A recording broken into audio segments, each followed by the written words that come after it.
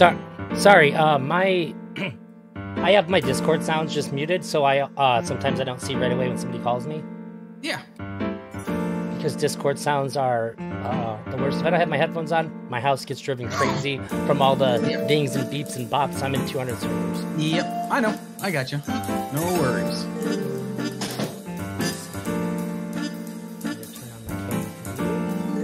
Word up. Am I showing? Not yet. You're black. You're black. You might have to click my picture.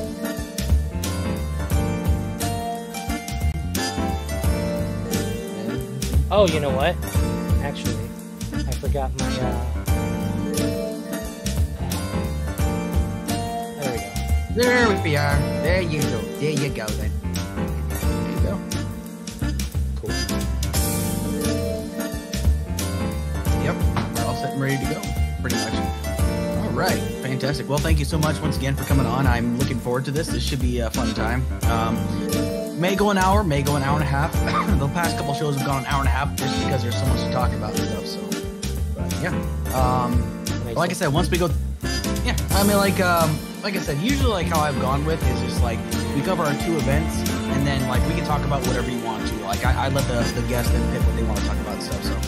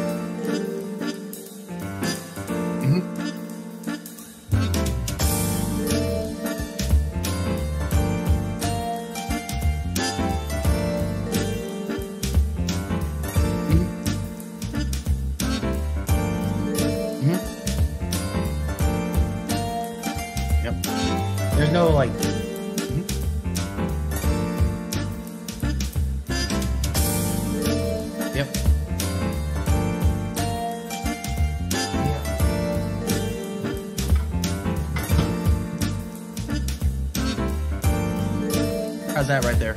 Look pretty good?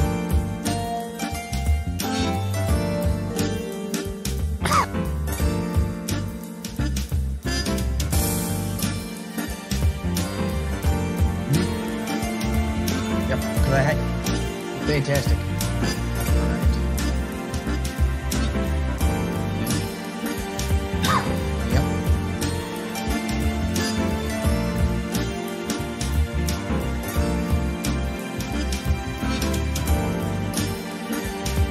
There you go.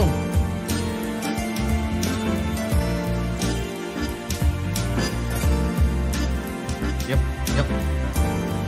Bells. Gotta go Michigan. Oh, Reds.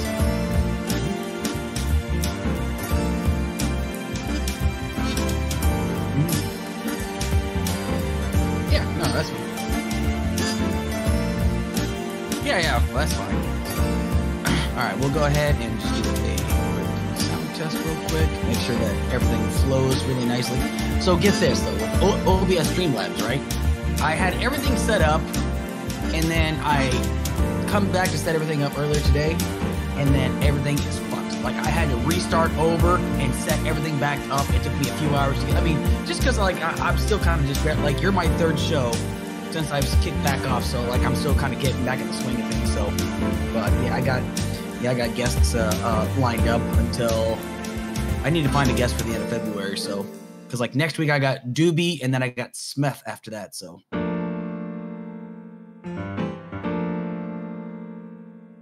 Not very. I mean, I'm just gonna tell him flat out. I mean, it's like if he starts acting weird, it's like, hey man, dial it back a little bit. Okay, let's not. Because I know he said some things that are a little sus, but you know, I mean, I'm looking for content creators. I'm not necessarily for people that agree with me. Just there are certain people I will not bring on, but that's just my own personal rules. So, but sure.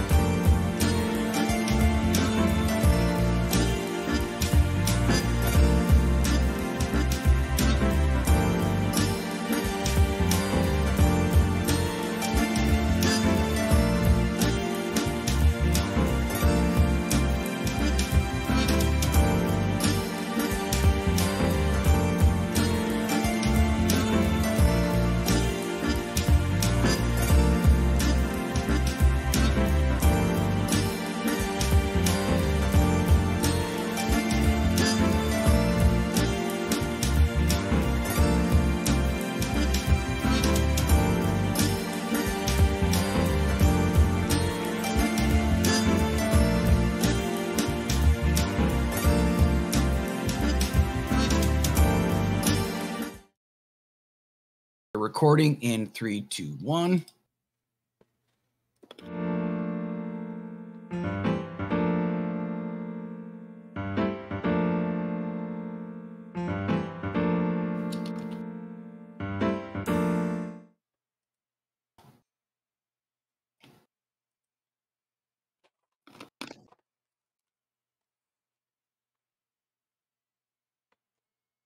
Yeah, Tertium, it's on a loop.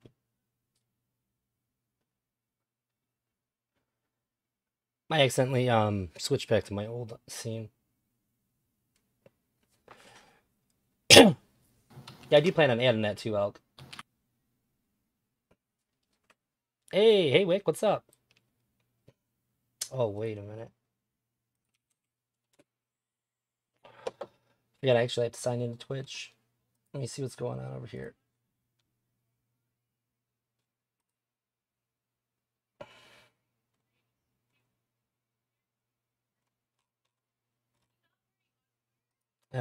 Alex Kirsch invited me to be on his podcast. I'm happy to be here. Muted for him, for his sake at the moment. So I was trying to give him time to finish setting up and finalizing all his stuff. Jeez. How you guys doing? I'm supposed to debate one of my chatters later. He knew the rules. He was vague posting in my chat, being disagreeable. So you come and debate me, or just shut up. Yeah, he's just started back up. He's been gone for a while. But I talked to him in Wix Discord a couple times, and he seems like a solid dude. We get along pretty good.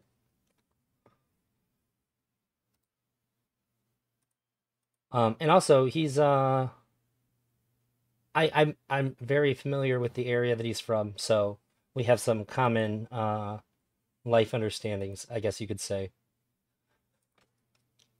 Which automatically makes me respect him. And good evening, listeners, and welcome to another episode of Current Events on Tap, a podcast brought to you by the Alex Kirsch Project. And I'm your host, Alex Kirsch, pragmatic progressive, U.S. Army veteran, truck driver, gamer, and streamer. If this is your first time on the show, please do not forget to hit like, share, and comment. We are currently streaming live only on YouTube, but because for some reason my multi-stream has decided to take a crap and die, so looks like I'm only going to be streaming on YouTube tonight. Hopefully I'll be able to upload later. The format for this show is very simple. I bring one or more guests on the show. We talk beer or the beverage of choice and current events of the week. Each person will discuss their beverage of choice for this whole hour or however long it goes, and whether it's alcoholic or non-alcoholic, it does not matter. Then each person will then cover 2 current events of their choosing. They give the current event, they give their assessment, then each person gets a chance to give their assessment, then we discuss. Debate may be possible, but rest assured you are in a good faith zone, and you will get your chance to get your point across. The point of this space is for us to discuss the issue and what we think of it and keep an open mind to what the other person has to say. Now, without further ado, let's go ahead and welcome our guest this evening, Elder Drazi. How's it going, Alex? How's it going? Why don't you go ahead and tell everybody a little bit about yourself before we get started? So I sort of made my place in Twitch poll by talking to people about Mr. Grill. I did some interviews in the beginning for a project that I'm still working on, documentary style film. And I've sort of branched out and been kind of doing my own thing. Lately, I've been reviewing some of the discourse that he's had with Destiny to see how it all fell apart. But also branching into like physics and things like that. I'm all over the place. I'm a variety streamer. There you go. Fantastic. And once again, I just want to say thank you so much for being willing to be a guest on this show. And just be advised, I have cats and they like to dance on my equipment. So, yeah, just like just now. So it's my honor. Yep. I'm much obliged to you. So let's go ahead and start talking about our beverages of choice. Tonight, I have a Michigan beer, as I am now a citizen of the state of Michigan, from Bell's Brewery, Oberon Eclipse. Oberon Eclipse, it's like they have the regular Oberon, but this is like a much darker version. And I got to tell you, Bell's, this is my favorite beer that they have ever produced. It is absolutely delicious. Because like the Oberon has that nice little citrus taste to it. It's very, very light. It's very flavorful. But I think the reason why I like this one so much is just because it's got that dark, wheat citrusy. It's really just a beautiful blend. Now, I've been told that the best way to have this kind of a beer is to have an orange inside of it. Kind of like how some people put a fat tire, the amber ale, and they put an orange slice on top of it. But for some reason, I'm not really one to put the orange slice on top of a beer, essentially. I just think that this is just good as is. Now, for those that are not aware, and if I haven't told you already, Elder Drazi, when it comes down to beer, I rate a good beer if I could drink it cold or at room temperature. As somebody that lived in Germany, I'm used to drinking beers at room temperature, and I think a beer is delicious if it's drank at room temperature. Like, it's just me. I'm kind of a beer snob sometimes, and I'm drinking out of my trusty 428 St. Barb's mug that I got down when I was stationed down at Fort Sill, Oklahoma. So big old giant mug to drink some delicious beer with. So why don't you go ahead and tell us about your beverage of the evening? So I grabbed two different ones. I have probably gonna start off with a PBR because I like a thicker beer in general. And I think for the price, it's about as good as it gets for a cheap beer. And then yeah, Reds because it really bothers me that people. I feel like some people are like afraid to say like I'm drinking a Reds or if they're having like a Smirnoff Ice or something. Like I like Reds; they taste good.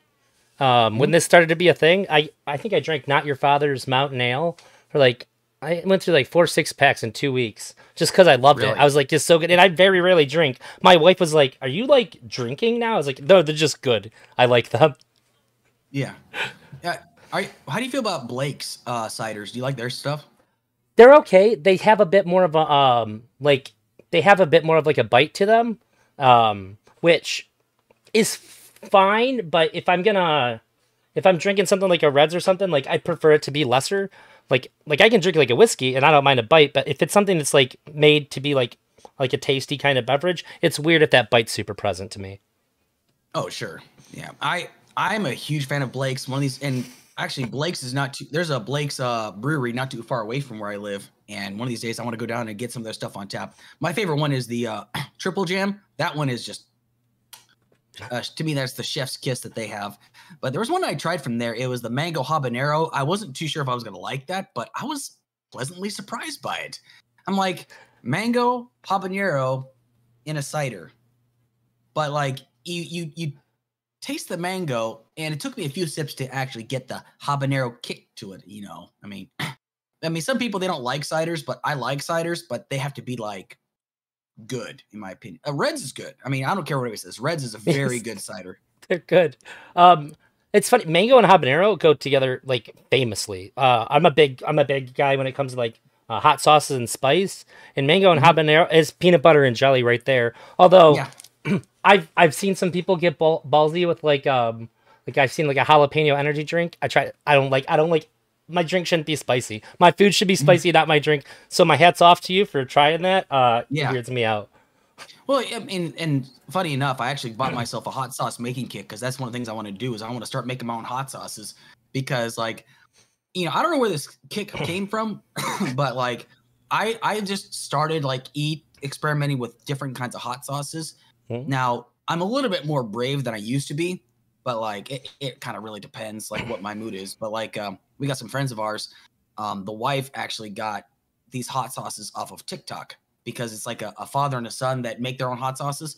And I tried 3 different ones. One of them was like a Carolina Reaper or something like that. That was like, ugh, God. And like I had like a little bit and I was sweating. Like I actually had to downgrade because I was sweating profusely. I was like, just, oh my God. Now I don't mind a hot sauce that's for the sake of being hot, but I also like something that has flavor to it. Yes. Like that's what I mean. That's my flavor. Like if I get wings, I got to get that like something that I call Gold Rush. It's like hot honey or something like that. Like I love like hot barbecue honey mix wings of some sort. You know what I'm saying?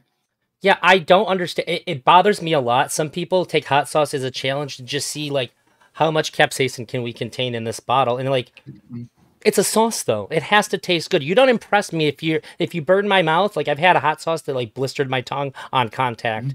If it doesn't taste good, they're like, why do I give a shit? Like I can just burn my tongue with a cigar if I want to. Okay, you gotta Sure. give me a reason to put this on my food.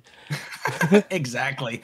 No, I'm all about flavor. I mean, I like to cook. I think cooking's fantastic. Like I just love doing stuff like that. But it's just like I want to make my own hot sauces, and I'm gonna try to do experimenting while I'm taking my little hiatus from work. You know? when you get your first one that you're proud of, I'll buy a bottle off of you.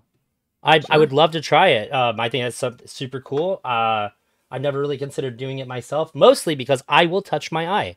I know I'll touch Mhm. my eye like a dummy. Yeah. So, fantastic. So, all right, let's go ahead. You ready to go into some current events now? Yeah, yeah, please lay it on me. All right, fantastic. So, first current event is, and I'll go first. So, yesterday, the U.S. military forces, along with Jordanian forces, launched strikes against Iranian forces located in both Iraq and Syria.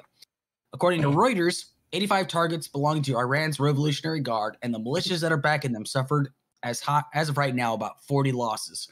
The primary targets were command and control centers, intelligence facilities, weapons storage facilities that mostly is occupied by Iran's forces and the militias that support them.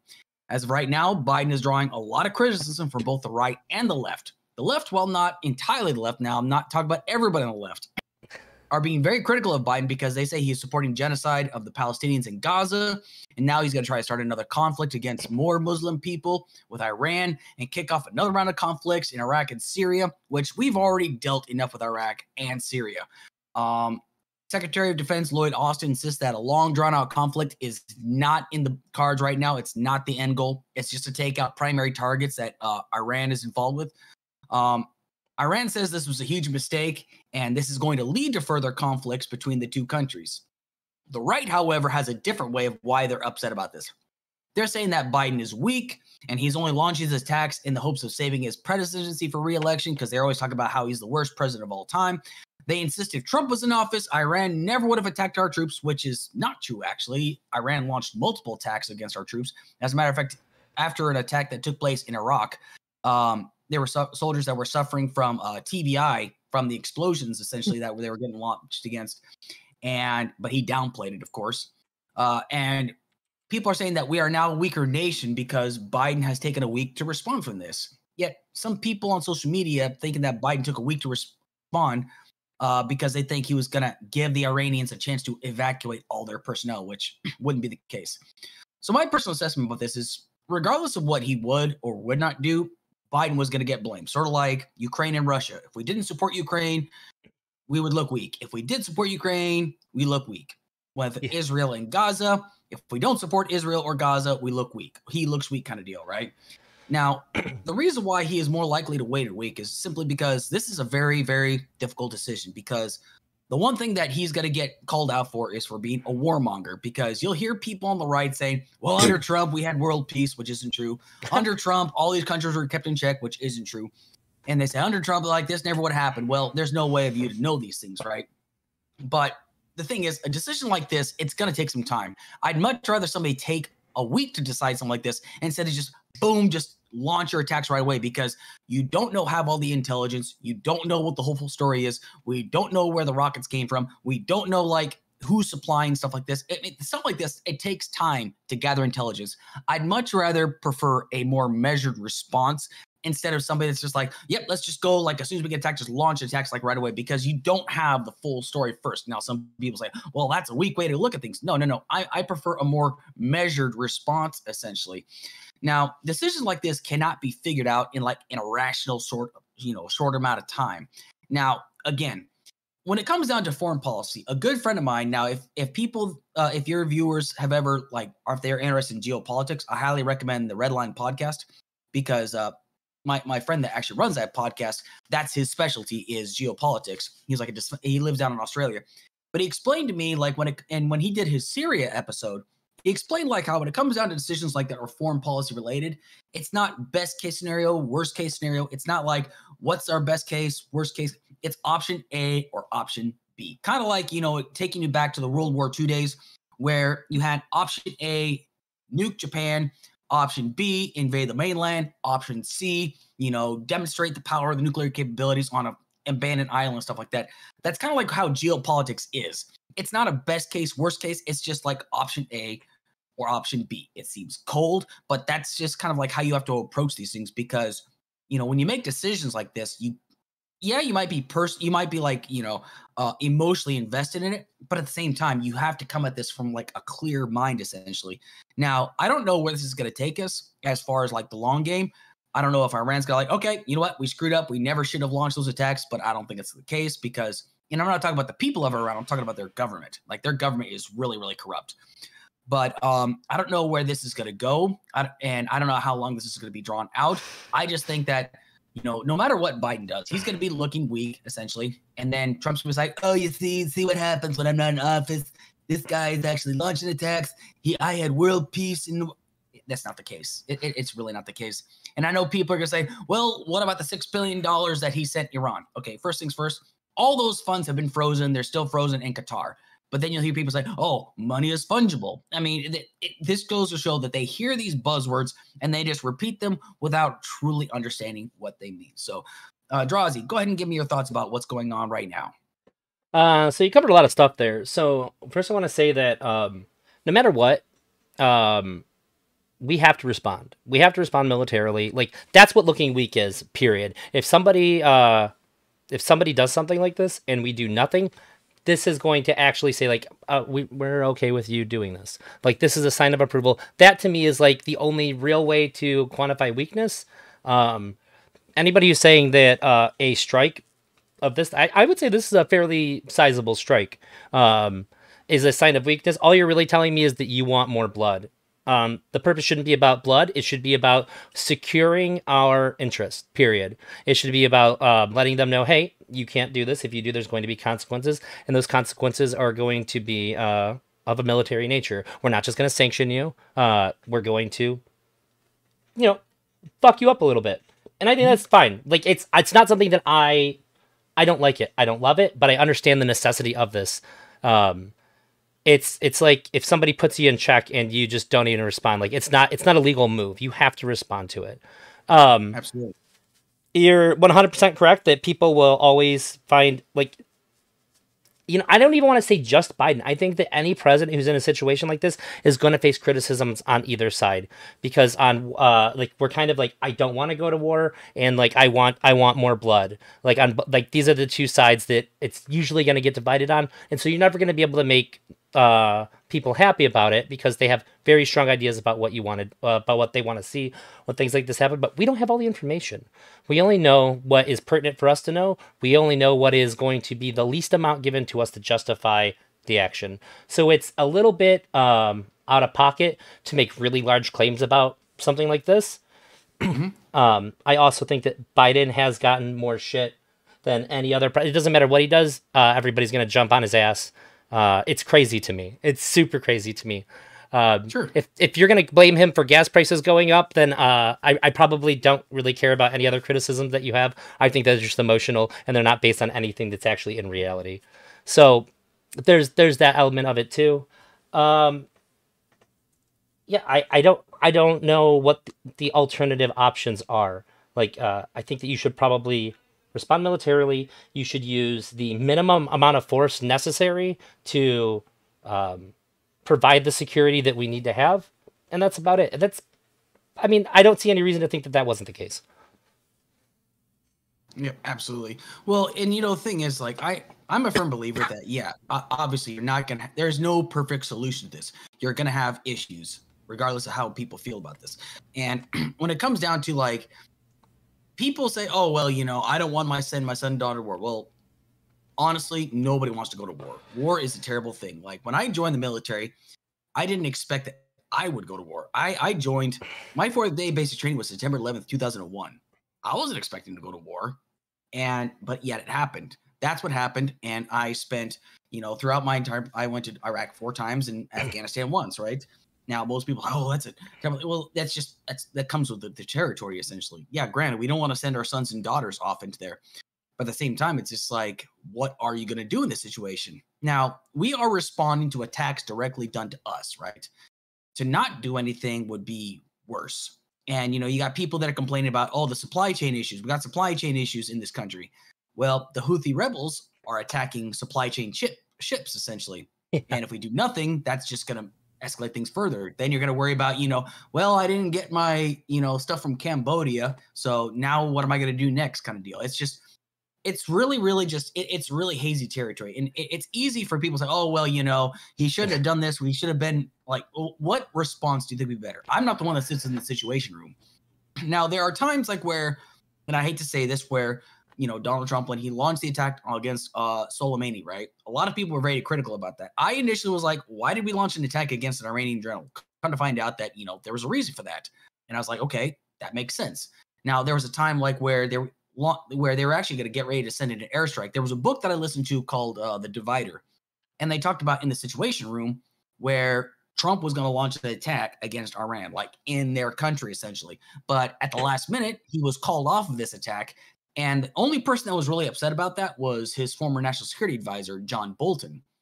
He was the only person that was really upset about it, but that guy's a dying chicken hawk, in my opinion. And it's not so much that, like, the reason I call people chicken hawks is because while he did serve in the military, he joined the reserves to deliberately not be sent into Vietnam, essentially. But everybody else is like, whoa, let's not launch any attacks. We're getting a little bit ahead of ourselves. Now, all these attacks that have taken place, like in Iraq and Syria, are places that we already have a foothold in.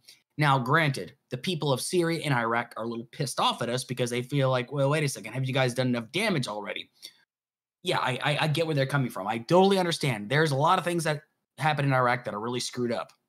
However, I would love for the Iraqi people to get involved in this, but it's the fact that Iran launched these attacks. We still have somewhat of a foothold in there. I feel like we have to respond, essentially. I mean, to not respond would send an even worse message. I mean, that's just my personal opinion, that is.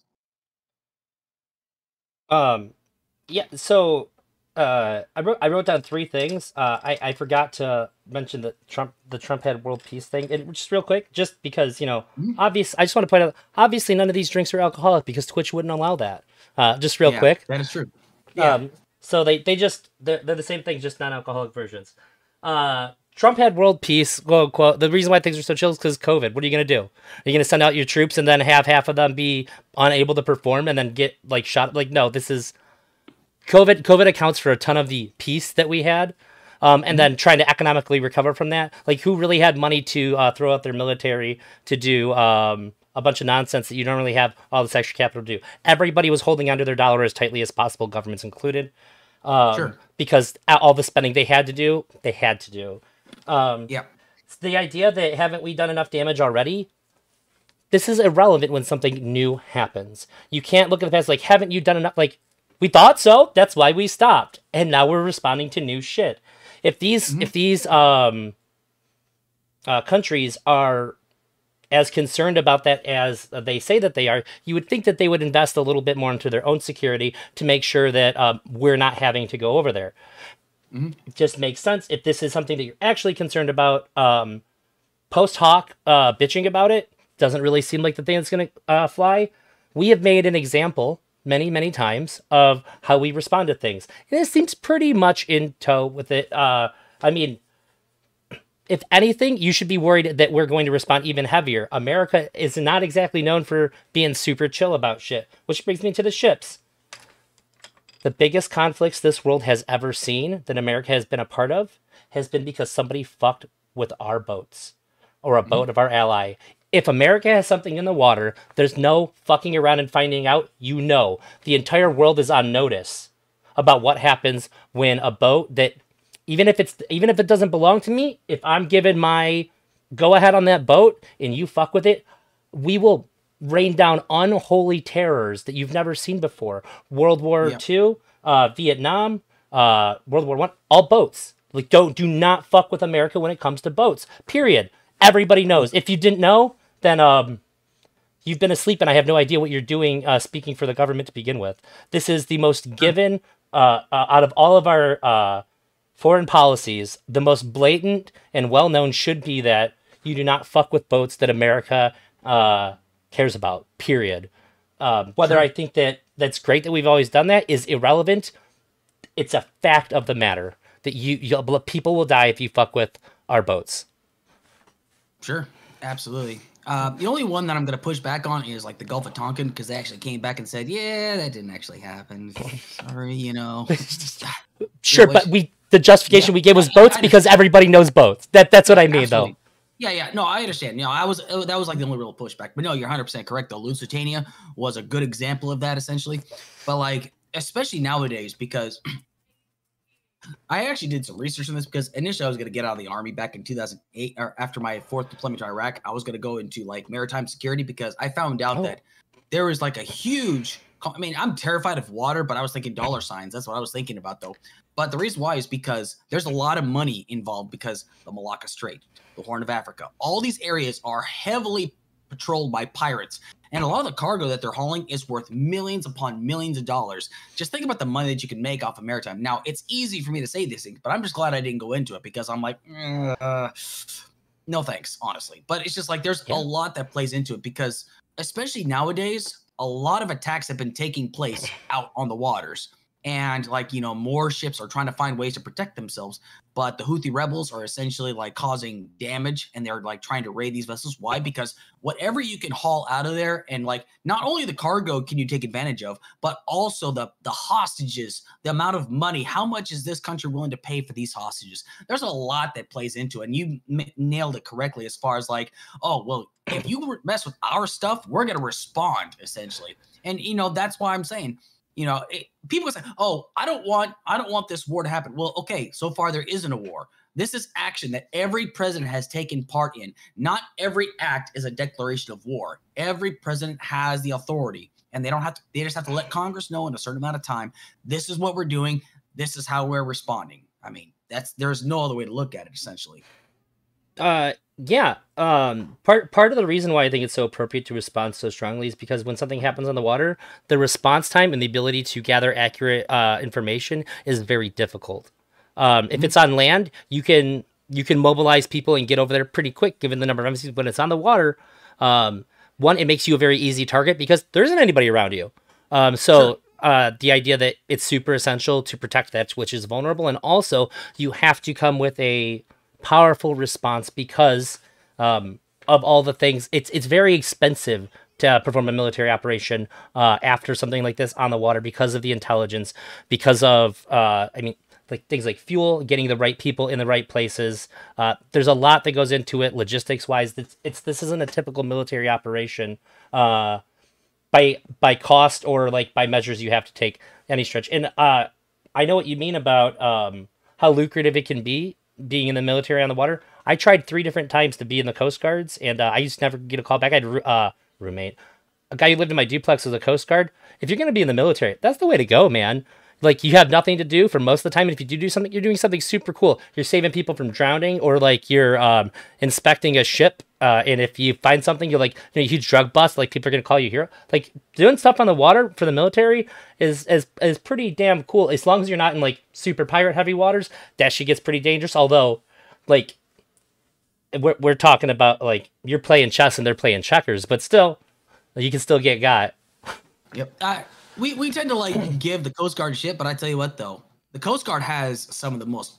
Those snipers are some of the most well trained because like you got to be able to shoot a target that's bobbing up and down in the water, and it's just those guys have some incredible skill. I got to give credit where it's due. The Coast Guard, those are some like I remember I saw a video of like a Coast Guardsman, stopping like a cartel boat over the water. That dude hops out on the fucking submarine and starts beating on the freaking hull until they get the door open. I was like, that dude has the largest set of balls I have ever seen. Like that guy is like, holy shit, this guy is incredible. Like most people I wouldn't do something like that. You know what I mean? I don't even claim to be a badass, but that guy, he went out there and jumped on that submarine and started beating on the huddle until they opened it up. I was like, wow, dude. It's because the last 3 weeks was nothing but paperwork. He's ready to do something, dude. He's Oh, pent up. absolutely. Absolutely.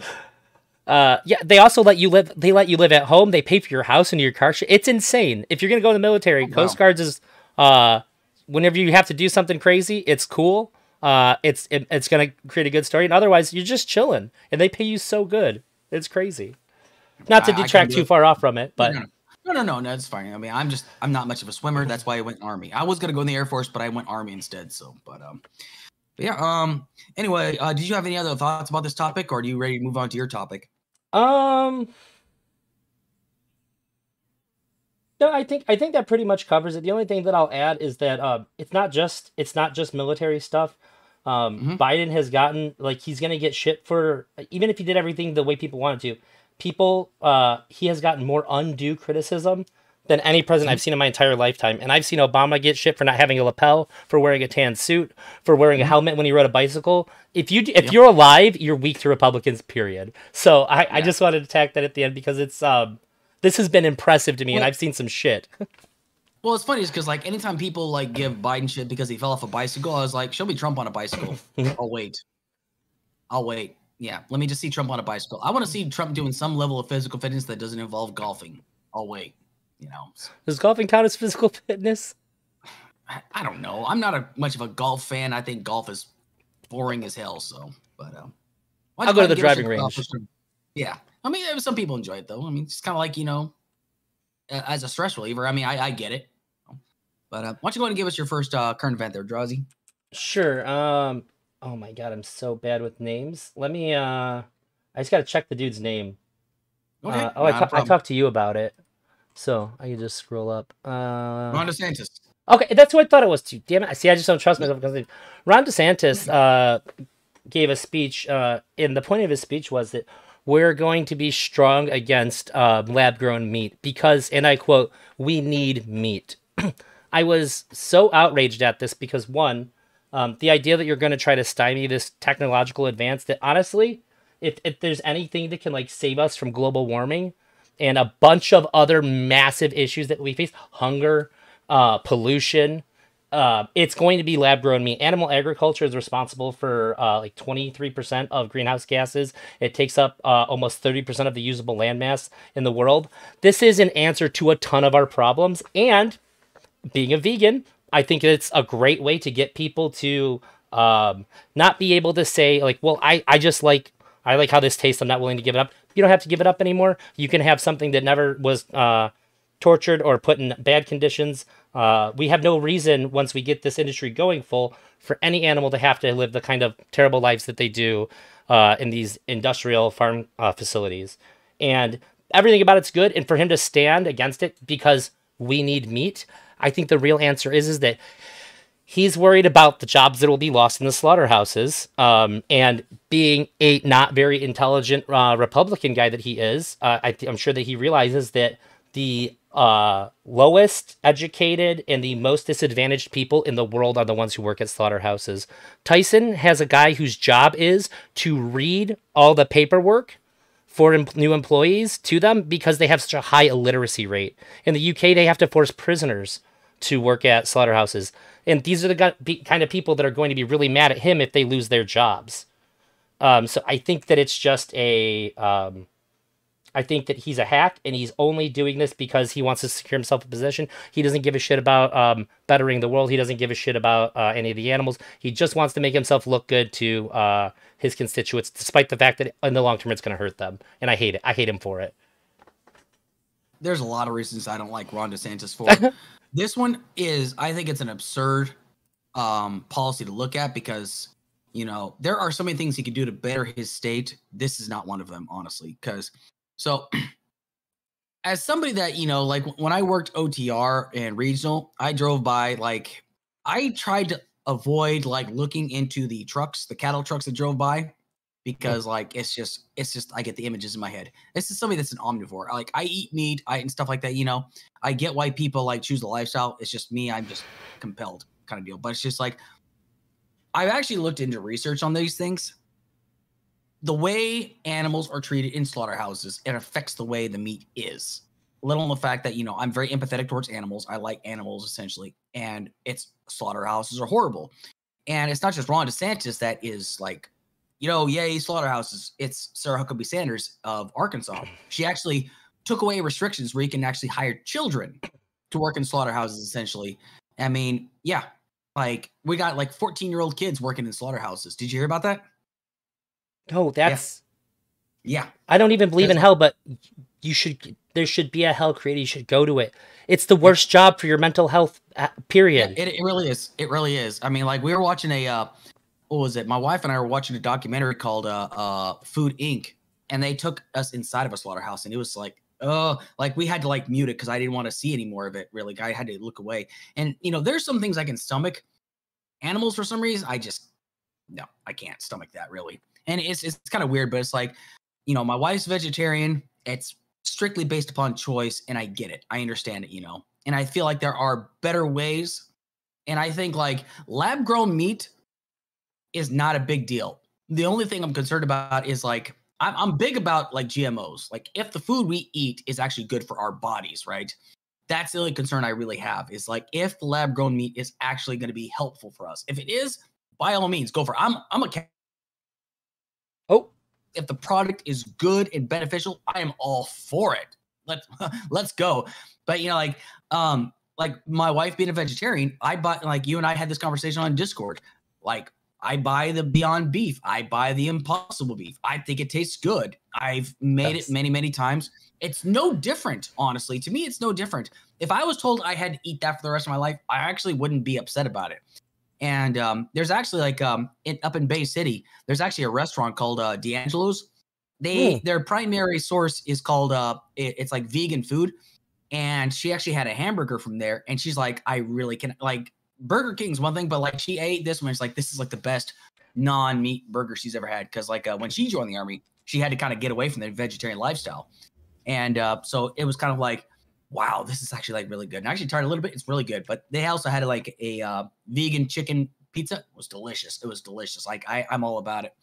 But going back to Ron DeSantis, he's only doing this because, you know, there's a lot of people that do not understand what goes into our food.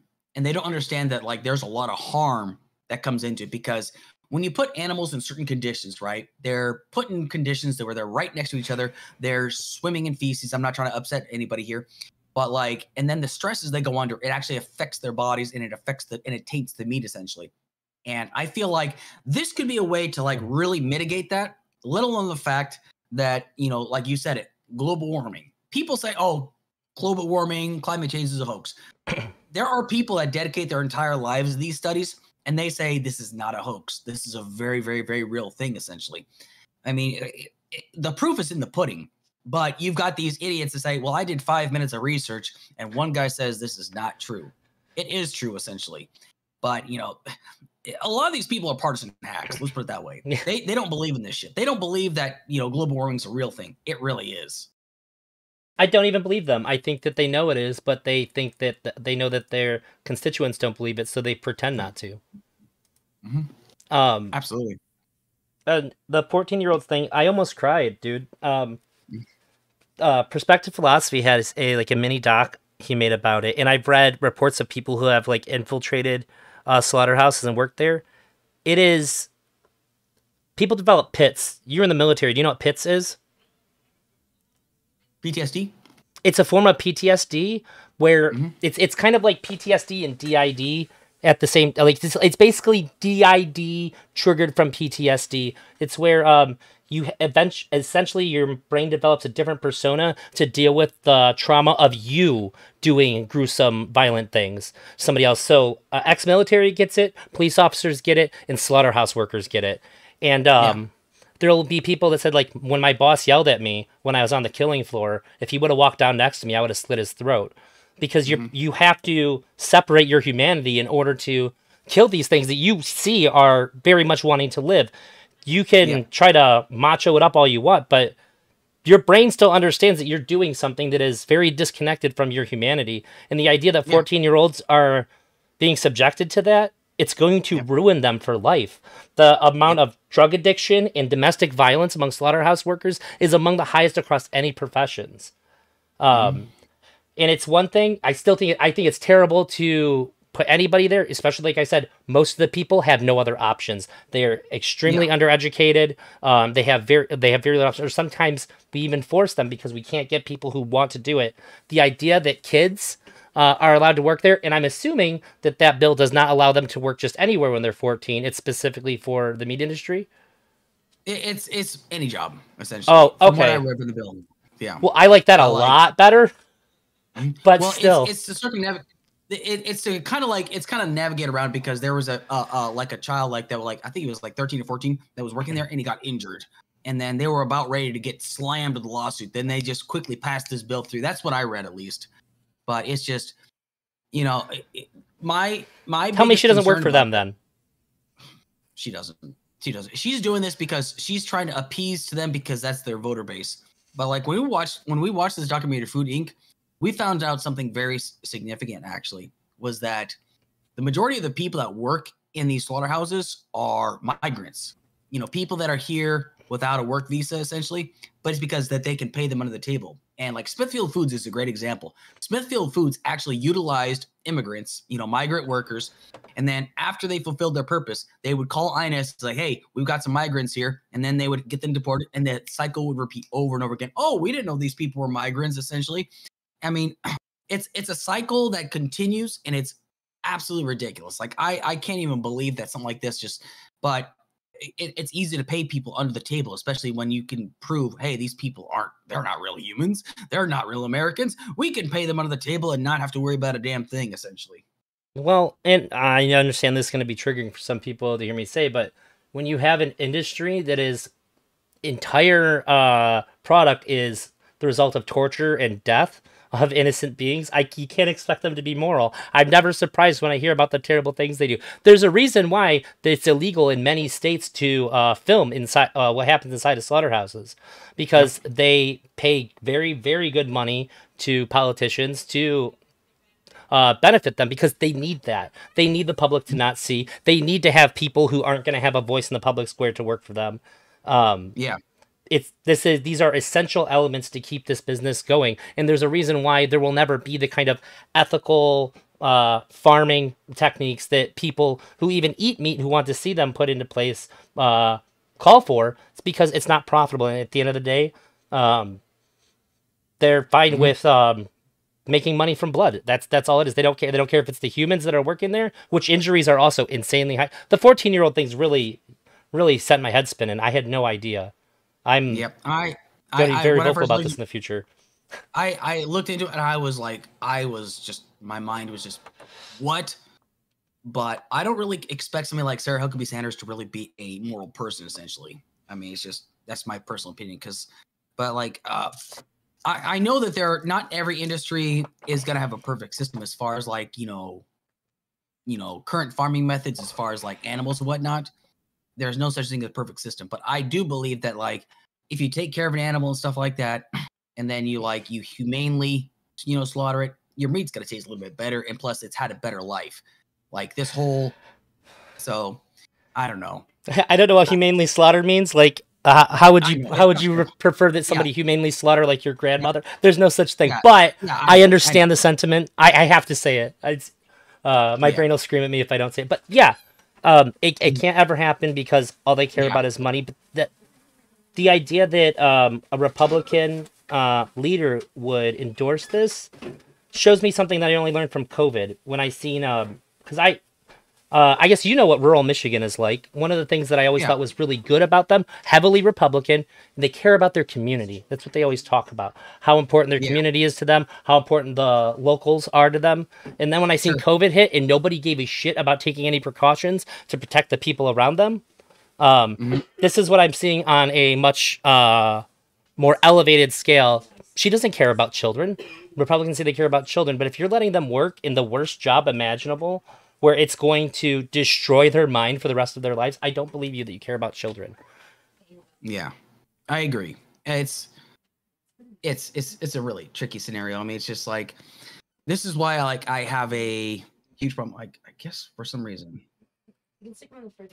like, I guess something in my chest says they can't hear me at all. That's weird. That's odd. Okay.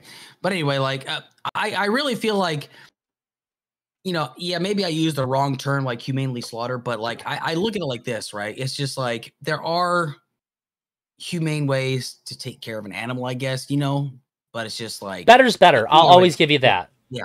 I'm always for doing better. I understand that people aren't going to behave the way I want them to, but I'll always celebrate better. Full stop. Sure. Absolutely. So,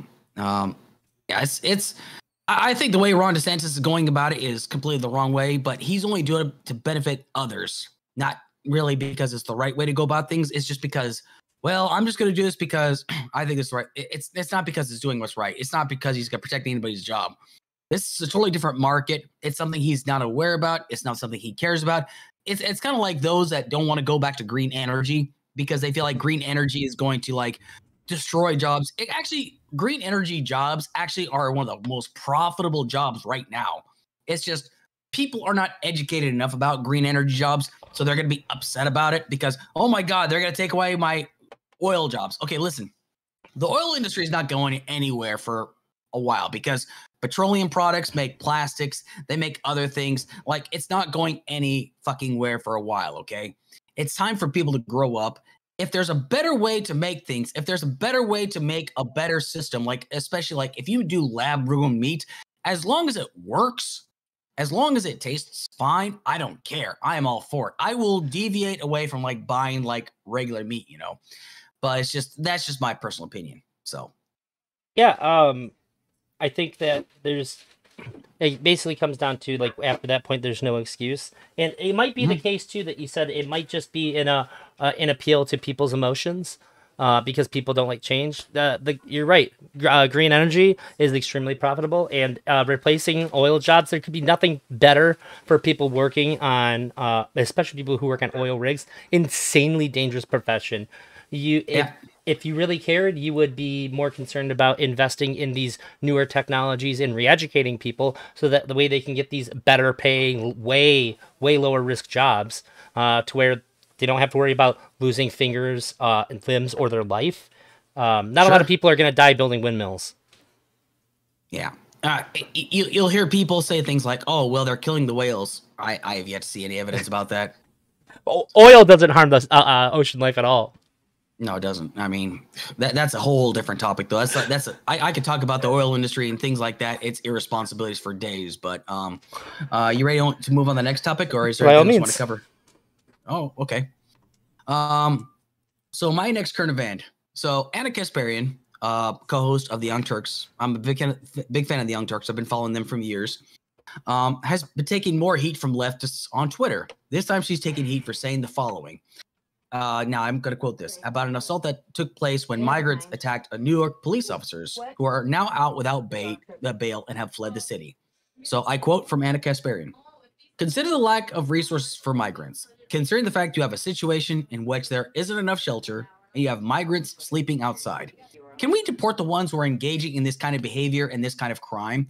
Like, one of them has already gotten arrested twice for assaulting employees at retail stores. And then you have the surveillance footage of them kicking cops in the head as the cops are trying to detain the other guy. Why? What are we doing? So they get arrested and then they get let out. No bail because of New York City, of course. She then went on to ask those on the left to not have a knee-jerk reaction, keyword knee-jerk reaction, which they did, of course. She went on to say, these are not people you need to provide cover for. These are people who are in the country claiming asylum. They don't have a right to be here. It is a privilege to be able to take advantage of our asylum program and be able to claim asylum, claim that you're here because of whatever reason. I don't know which reason they gave their asylum claim, and you get to have your case adjudicated in front of a judge. But if you're causing all sorts of chaos, and if you're assaulting police officers, like the idea we're not even having a conversation about immediately deporting them is ridiculous. Deporting them, I'm sorry. She then continued to go on, but now I'm going to kind of go over the blowback that she received from this. So she asked for people to not have a knee-jerk reaction, but the knee-jerk reaction is exactly what she got on social media. Now, for example, one comment was made by the Twitter handle Karima Free Palestine. Anna Kasparian seems to have forgotten that seeking asylum is an internationally recognized human right, not a privilege.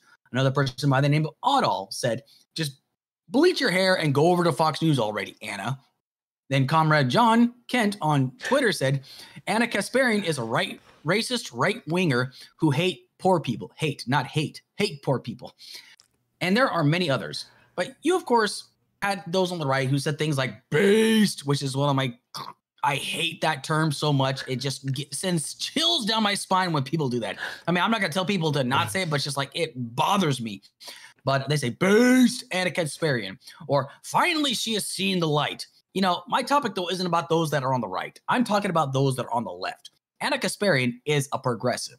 She has been for as long as I've seen her on TYT, and she has always taken each step separately. She knows not everyone who is claiming asylum in this country is going to commit crimes. However, just like when she said, I am not a birthing person, because there's a huge controversy where she's People are like women are called birthing persons. She Yeah. said, I'm not a birthing person. I'm a woman. I felt that she was being fair about this, and she got criticism from that. She received a lot of harsh criticism from this. And it seems as though if you do not step in line with everything that the left says on every issue, you're going to get called a Nazi, a fascist, a horrible human being just because you disagree on one issue. Now, this to me is a huge problem on the left. The right is just as guilty, but I'm focusing on where I predominantly vote. I vote progressive because I feel like a lot of the issues I feel are more along on the progressive side. Now, we on the left have a tendency, though, to alienate people, right? If they do not agree with everything we say, and the second you say something on the left, you get labeled everything in the book. I know because I have faced this over and over again. Like, for example, if people ask me, what are your views on LGBTQ plus stuff? Okay, so I'm a firm believer in equality for all. I believe that, trans rights are human rights, the whole nine across the board. Abortion, I am pro-choice. But then like once people start going into other territory, it's like, I don't really agree with that. Oh my God, you're a Nazi, you're a terrible human being. You should just, Minecraft yourself essentially. I mean, like, wait. What are you talking about? Can I have a difference of opinion? No, you can't have a difference of opinion. You're a horrible human. It's like, this is how you turn people away from your base, essentially. Now, there are people, it's fine if people disagree with Anna Kasparian, but I feel she made a lot of sense here because we all remember what happened on January 6th. We saw Capitol Police being assaulted by Trump loyalists, essentially, right? They got assaulted. I mean, they were getting assaulted because Trump pushed this narrative that the election was being stolen from him, and these people were assaulting police officers. I think it would be more hypocritical for me not be critical of migrants that are coming across and assaulting our police officers and then getting off with no bail, essentially. Now, bail reform is a different topic completely, but these guys assaulted police officers and they get off with no bail and they fled the city. This sets a dangerous precedence because if you're willing to look away for 1 second, what other precedents are you saying? And again, this is not an attack on migrants that are actually trying to seek a better life. I'm talking about those that are actually coming here saying, I'm here to escape, persecution. I'm here for better life for myself. And then you commit crimes. We arrest people for committing these crimes, and they have to face the music when they do these things. But to think that Anna Kasparian is being attacked for this, is being attacked because she points out an objective truth, I find that insane. I find that completely insane. And I just wonder, are people actually taking this in good faith, or are they just taking this personally? I mean, what are your thoughts about this? Okay, so um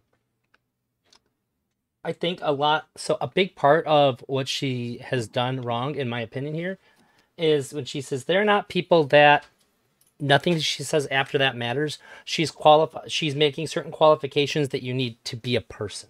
Because I think in the United States we typically hold the value that if you're that citizens here have certain rights, and that somehow by luck of birth that you're afforded these the rights that we want seem to be pretty basic human decencies.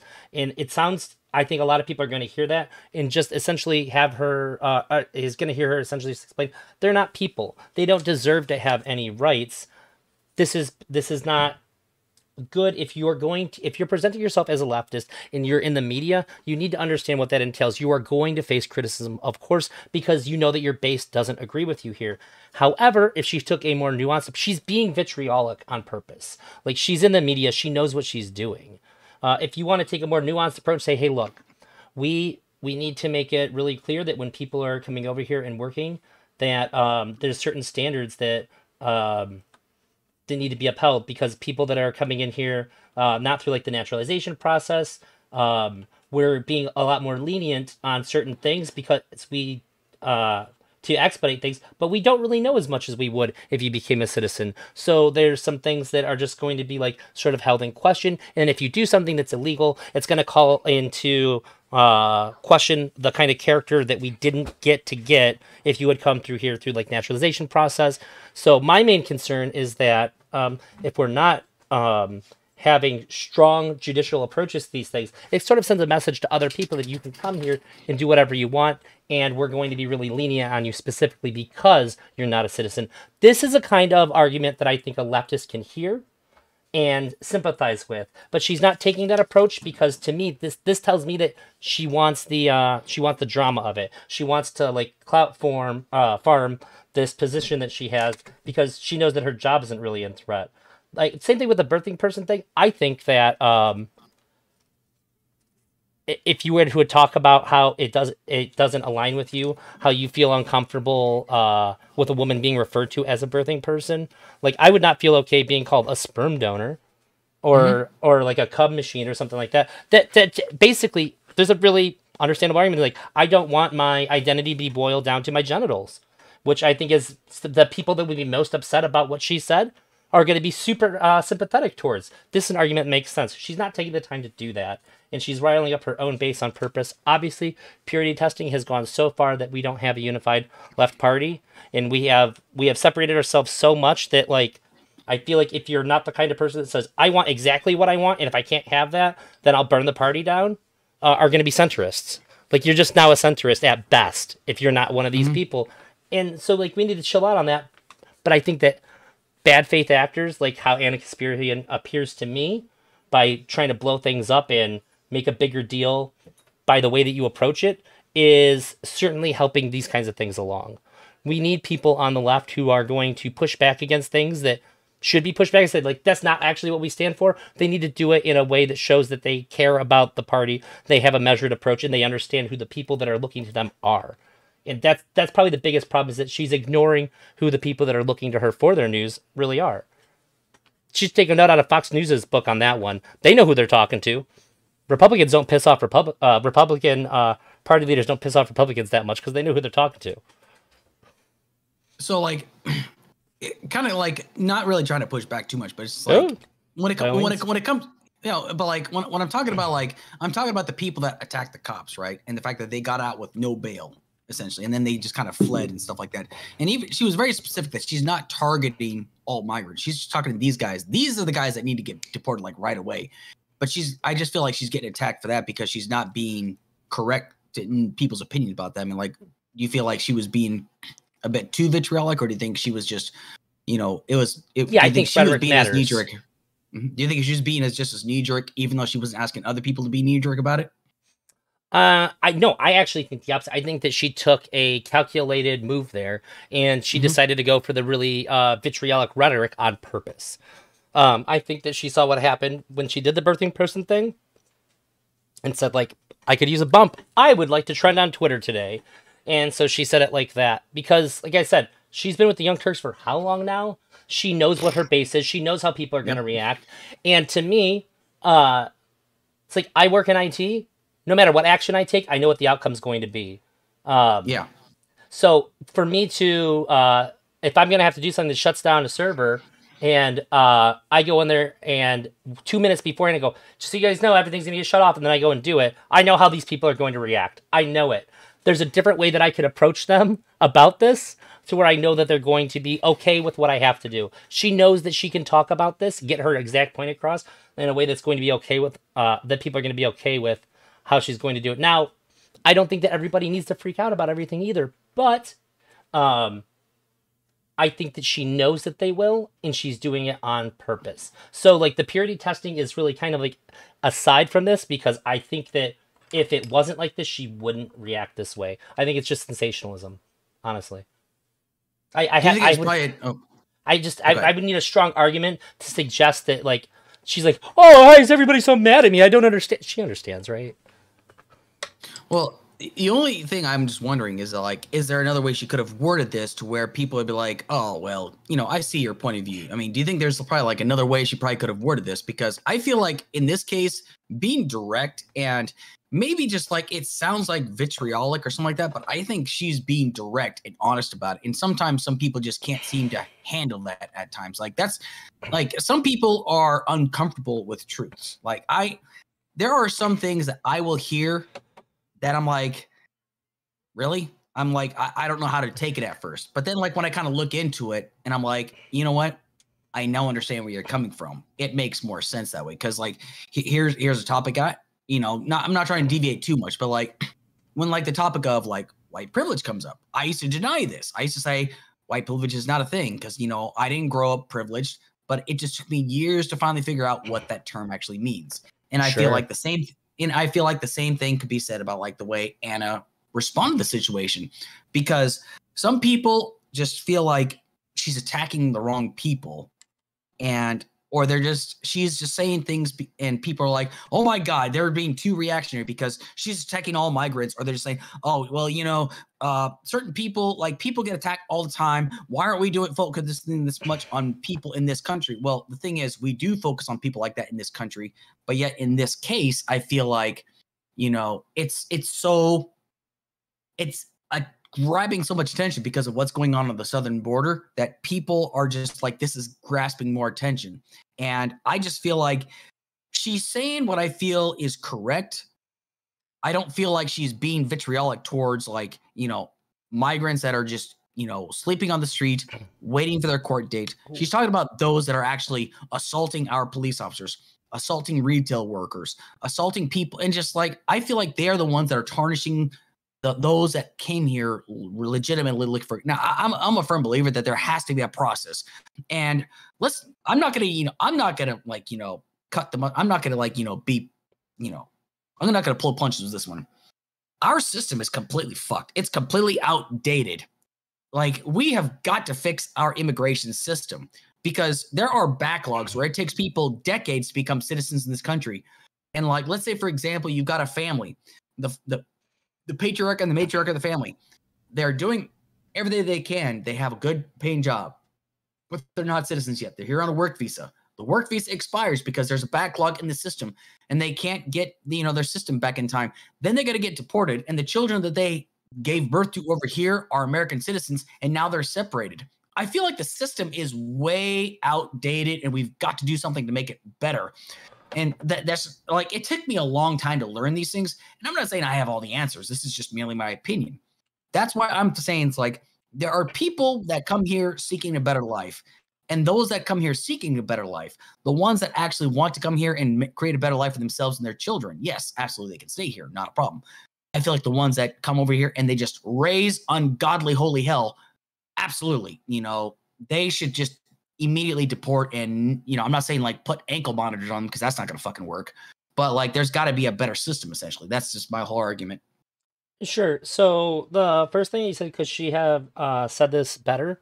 Yeah, that was kind of what I was out like when I think the way that you say this better is that you talk about the problem and not the person. Because that's how you don't let it reverberate out to other people who haven't done anything wrong and make them feel targeted. However, I don't think the target of her vitriol was other migrants. I think that it was her main viewer base that she was targeting. I think she specifically said it this way to rile them up. Like I said, she like I haven't seen her response to the response.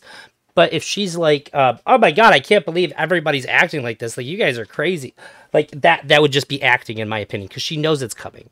She has to. And so I think that's the target of the vitriol, is the people that are going to care about the migrants, not so much the migrants herself, because the odds are they're probably not watching the Young Turks. They got other shit going on in their, they got other shit on their plate.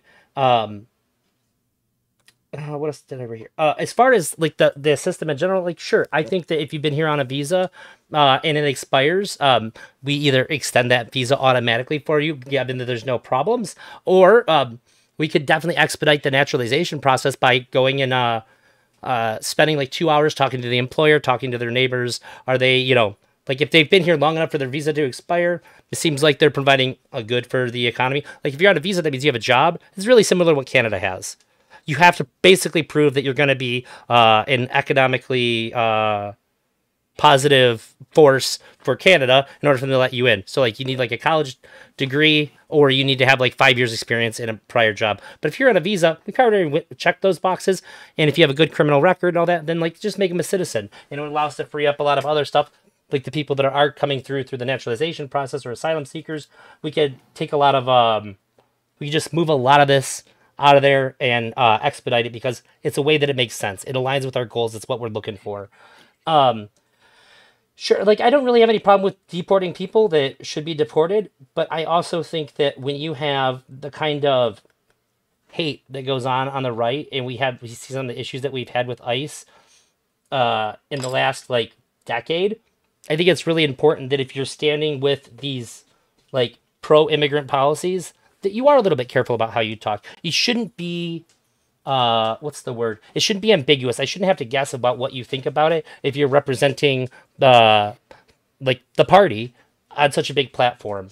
I think that Sure. showing that you're taking the time to care validates a lot of the is going to validate what you're actually saying. And if you just want to say it, sure. Why the fuck are you on the news, like a news internet news channel? But if you're going to say it in a way that's going to reach people and actually change their minds to move them on this position, which is probably a tougher one to do, then I think taking that time to show that you actually understand what people's concerns are and going into the nuance about it is going to be a much better way to move them to a more reasonable position. That's saying that people that are here with limited status getting deported when they commit violent crimes, they're going to hear you a lot better. And I think that if you care about something, you have a responsibility based on what I'm going off of your values that you're espousing to take it seriously and to actually aim your outcomes towards the goal that you say that you're supporting. Um, like example that I use a lot is that if you're a vegan and you debate people online to get dunks on them, you're a bad person. You're saying that I care about this, this is important to me, and the way that I'm going to do that is by making people fucking hate me and making enemies. You're a bad person. You're not helping your goal. So if she's going to try to talk about this in a way that's going to hurt her goal, then I don't really know what her values are anymore. Her values certainly aren't trying to get people to understand her position. It's just to rile people up. And it's a problem I have on both sides. People just want to rile people up. They're not actually pushing to create change inside the hearts and minds of people that they're speaking to. And I'm super tired of that. Yeah, it's more like, so what you're saying is like, it's more like selling the sizzle, not necessarily the steak, right? Not, no pun intended, but it's just like, yeah. You're selling the sizzle to forgo the steak. You don't. Yeah, that's yeah. It's what grabs people's attention the most. I mean, like that's what most media is nowadays anyway. It's just more about like, it's sort of like why, not really to kind of deviate too much from this topic, but like there's a reason as to why, while other issues were going on in the world, when the death of Anna Nicole Smith happened, that was everybody's primary focus. Why? Because mainstream media portrayed it. It's not her fault. She's dead. I mean, she's got no control over that. But yet people are like, this is what is capturing. Why? Because it's filling up the airwaves essentially. This is why, like, I don't like some media. It's just like, I don't care about this stuff, but yet I don't care that, Prince William and Duchess Kate bought a penguin. That's like not my biggest concern. But yet people are like, oh my God, they bought a penguin. Oh my God, this is amazing. It's like, no, it's not. Okay. It's just a freaking penguin, for crying out loud. I mean, I see where you're coming from as far as like the hyperbolic portion or like, being very, sensationalism and stuff. Yes. Like, sure, you could like, I just think like so many people like they need that to kind of like, wait, what did she just say? And then just kind of replay it. I mean, that's just my personal opinion. I mean, I feel like I get the substance, but I understand where you're coming from as far as like maybe the rhetoric was a bit too much, and that's why right wingers like, oh my God, look, here she comes. She's coming to our side next, and why some people are like, just dye your hair blonde and go over to Fox News. I mean, if people say that she insists she's white, then they clearly don't know who Anna. It sounds like some Ann Coulter shit. That's why.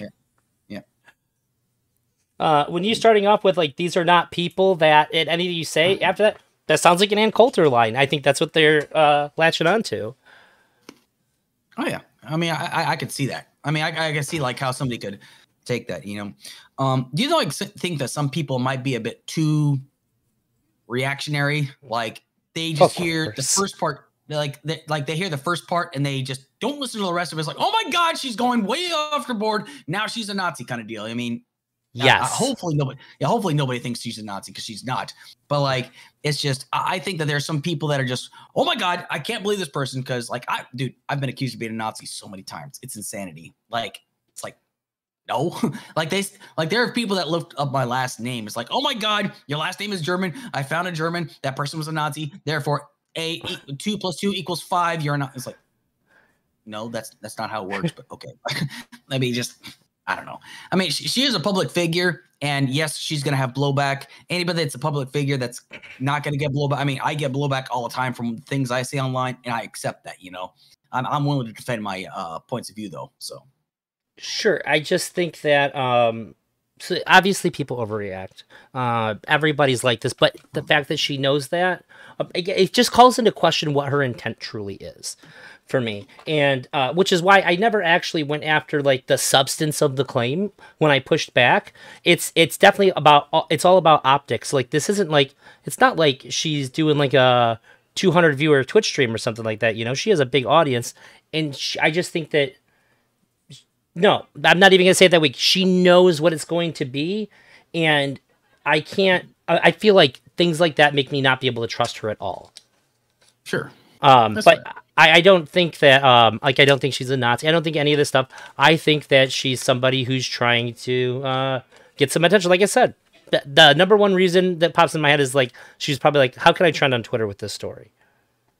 And like if that's what it is, that's fine. But like I'm always going to think that you care less about the issues that you're talking about, and you care more about your career, which is fine too. But like I just don't take you that serious. I hear you. I hear you. Was there anything else you want to weigh on this topic? Or are you ready to move on to your next current event?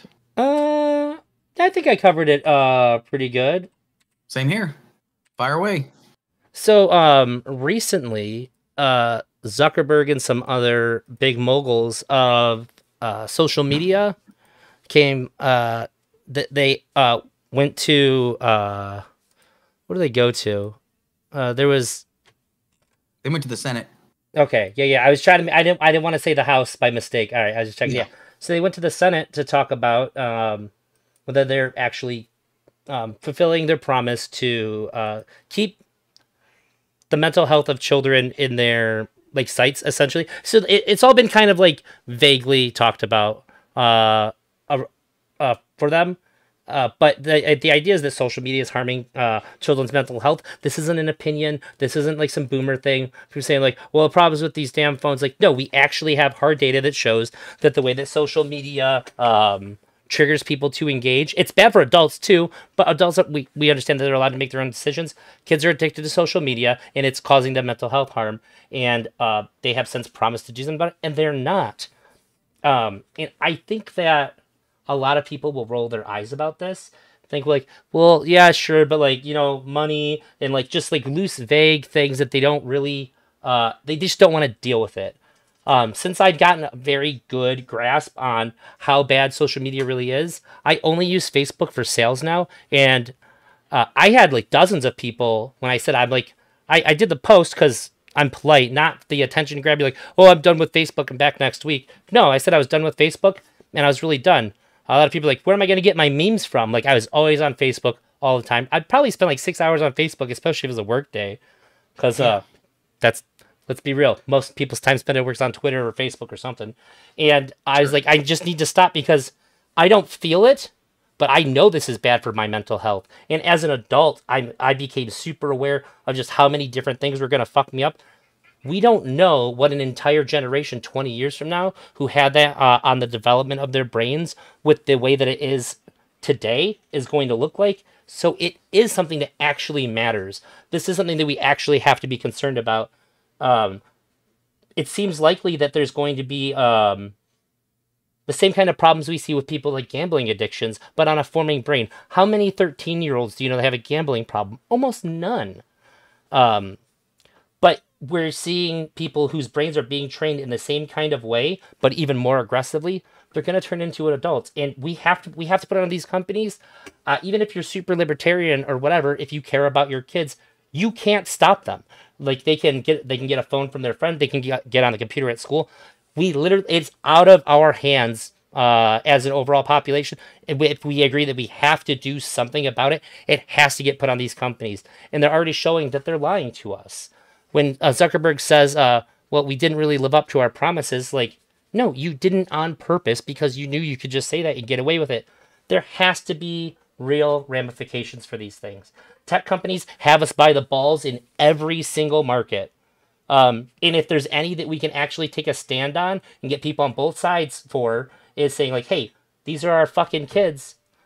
Let's actually do something about this. Let's actually punish them. We have to hold them accountable, at least in this area. And then maybe it'll send them a message for the other sectors as well. But if not, at least we can get this uh, part better. I think it would be the best thing that we can do. As much as we invest in the futures of our kids, I don't know how effective that's going to be if we don't get this under control. It's so much worse than people think, and everybody knows it's bad, right? There's nobody that you would say that you could talk to, left, right. It doesn't matter. Like, well, yeah, I know what's bad, but like, what can you do? This is too hand wavy. It's too defeatist. It's important, in my opinion. What do you think? Do you think it's important? It's important, absolutely. So, a few things. Um, I watched parts of that hearing, and I feel like some of the senators were not really focused on the most important issues because, like, you've got Marsha Blackburn holding Mark Zuckerberg accountable for, like, posts that are made. It's like we need to think about our children when Marsha Blackburn had a school shooting in her own state, and she has done nothing to mitigate that, essentially. So this is, to me, it's nothing more than virtue signaling. I basically saw all these senators demand that Mark Zuckerberg stand up and apologize to all these families, essentially, for what happened. I find that completely absurd because, like, here's the thing. I look at social media. Social media is, okay, I use social media all the time, and I say it's bad, but I still go to it because I'm trying to build a profile for myself, right? I also use like Facebook to stay in contact with family and friends, people that I've served with and stuff like that. But I don't really talk very much, but I use Twitter to build my social profile, essentially. I use Discord to talk to people when I'm like, driving and stuff like that, because it's entertaining for me. Now, on social media, there are some of the most cruel, vile, evil, twisted people I've seen on social media. And they've sent me death threats. They said that they're going to dox me. They're going to find me. They're going to do all kinds of, they're going to Minecraft me and whatnot. They're going to do all kinds. Now, me, I can take that, okay? But Yeah. I'm not everybody else. There are people out there that cannot handle that. Last week, when I had a topic about AI deepfakes, there was a young girl that was like 14 or 15 years old. People did deepfakes of her having sex with like other people, and people started calling her, slut, whore, and things like that. And it affected her so much, she committed suicide because of it, essentially. And it's a horrible thing. Now, social media does need to crack down on these things, but it's nearly impossible to do so because you could crack down and you have every regulation in the book, but you're not going to be able to stop everything. And when people say, well, I blame social media, I blame Instagram, I blame TikTok, I blame all these platforms for what's going on with my child, this is the question I ask them. You as a parent, are you keeping tabs on what your children are consuming, essentially? Because growing up, I remember people blamed Beavis and Butthead for like school shootings. People blamed South Park. They blamed video games. They blamed music. They blamed everything else. I played the same video games. I played the same music. I did not commit any of these things. Now, I was harassed. Beavis and Butthead rocks. Oh yeah, I mean it's classic. It's not even that bad, honestly. This is like pedestrian compared to other content today. But like, like kind of getting back into it though, it's just like I remember like when people try to blame Gwar for like violence in schools, and Gwar like confronted her parents like, I think you're just mad at us because you are making up the fact that you're failing as a parent to keep track of your child, which I thought was like, oh shit, oh my god. But like they were in the full get up too when they did it. It was so good. Sorry, go ahead. No, absolutely. But like the thing is like, yes, some social media companies have a responsibility, but like they put down the terms of service to kind of cover their asses. How many of us actually read the fucking terms of service? None of us. Hardly any of us. Except, thank you. Now I've got a profile here. And like when people are saying, oh, well, Discord is not regulating this enough. You can have a server, right? And it takes one person to say, oh, this server is filled with horrible people that are, breaking TOS, and that server gets nuked. Then they got to create another server. And then somebody else comes in, and that server gets nuked once again. It happens all the time. You can only do so much, but the trolls are never going to go away. You can put all the regulations in the book, what have you. And to clarify my final point, and I'm so glad that you brought this up, right? The average age that a child gets a cell phone is like 11 years old, right? Now, you could be the best parent in the entire world. Now, my wife and I, we probably will never have kids, and I accept that, right? But when I was living in Georgia in 2019, I attended a human trafficking rally. It was more of a gathering, but there was a woman by the name of Gabby Humphreys. She shared her story on Megyn Kelly one time. Well, anyway, she said parents have got to have the talk with their children as soon as possible, like as early as you can, when the child can comprehend it, because the average age child has possession of a cell phone is 11 years old. And she said that she grabbed her son, 9 years old, and she, pulled up like, a porn video, not to like subject him to it, but says, this is a fantasy, okay? Like what you're seeing right here is not real life. Men do not treat women like this, okay? Because a child, you can only do so much when a child is away from you. And they're going to have friends, and their parents are not going to be nearly as strict as you are, essentially. So they're like, oh, dude, look at this girl. Yeah, things like that. It's because kids don't know any better. They're very easily influenced by these things. But the fact of the matter is she had this conversation because she wants to make sure that her son understands this is not reality. And sometimes a parent really needs to crack down on these things. Now, again, I'm not a parent. It's easy for me to say, but I was a child once too. My parents cracked down on me. They would not let me watch like certain movies because they were afraid of like the violent nature of it. But you know what? That's what a parent does. Their job is to protect the child. And at school, it's the teacher's job to protect the child from other things, essentially. And I think it's really, really underrated. Now, you could do so much with a social media company, but I look at it like this. The job starts with the parents at the house.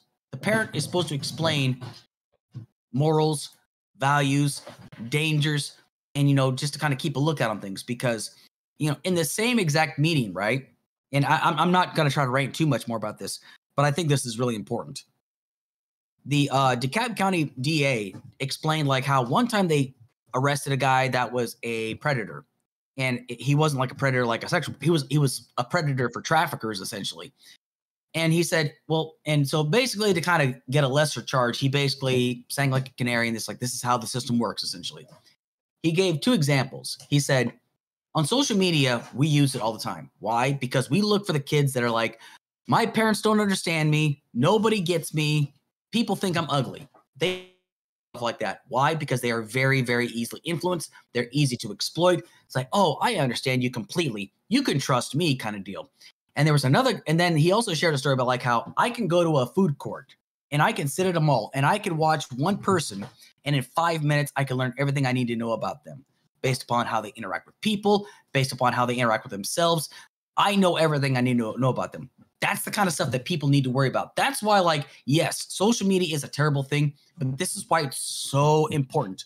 If you're a parent or a guardian, you've got to understand what your children and what the people you're responsible for are consuming, because there are dangerous people out there, not just people that say, oh, yeah, well, I fucked your mom kind of deal.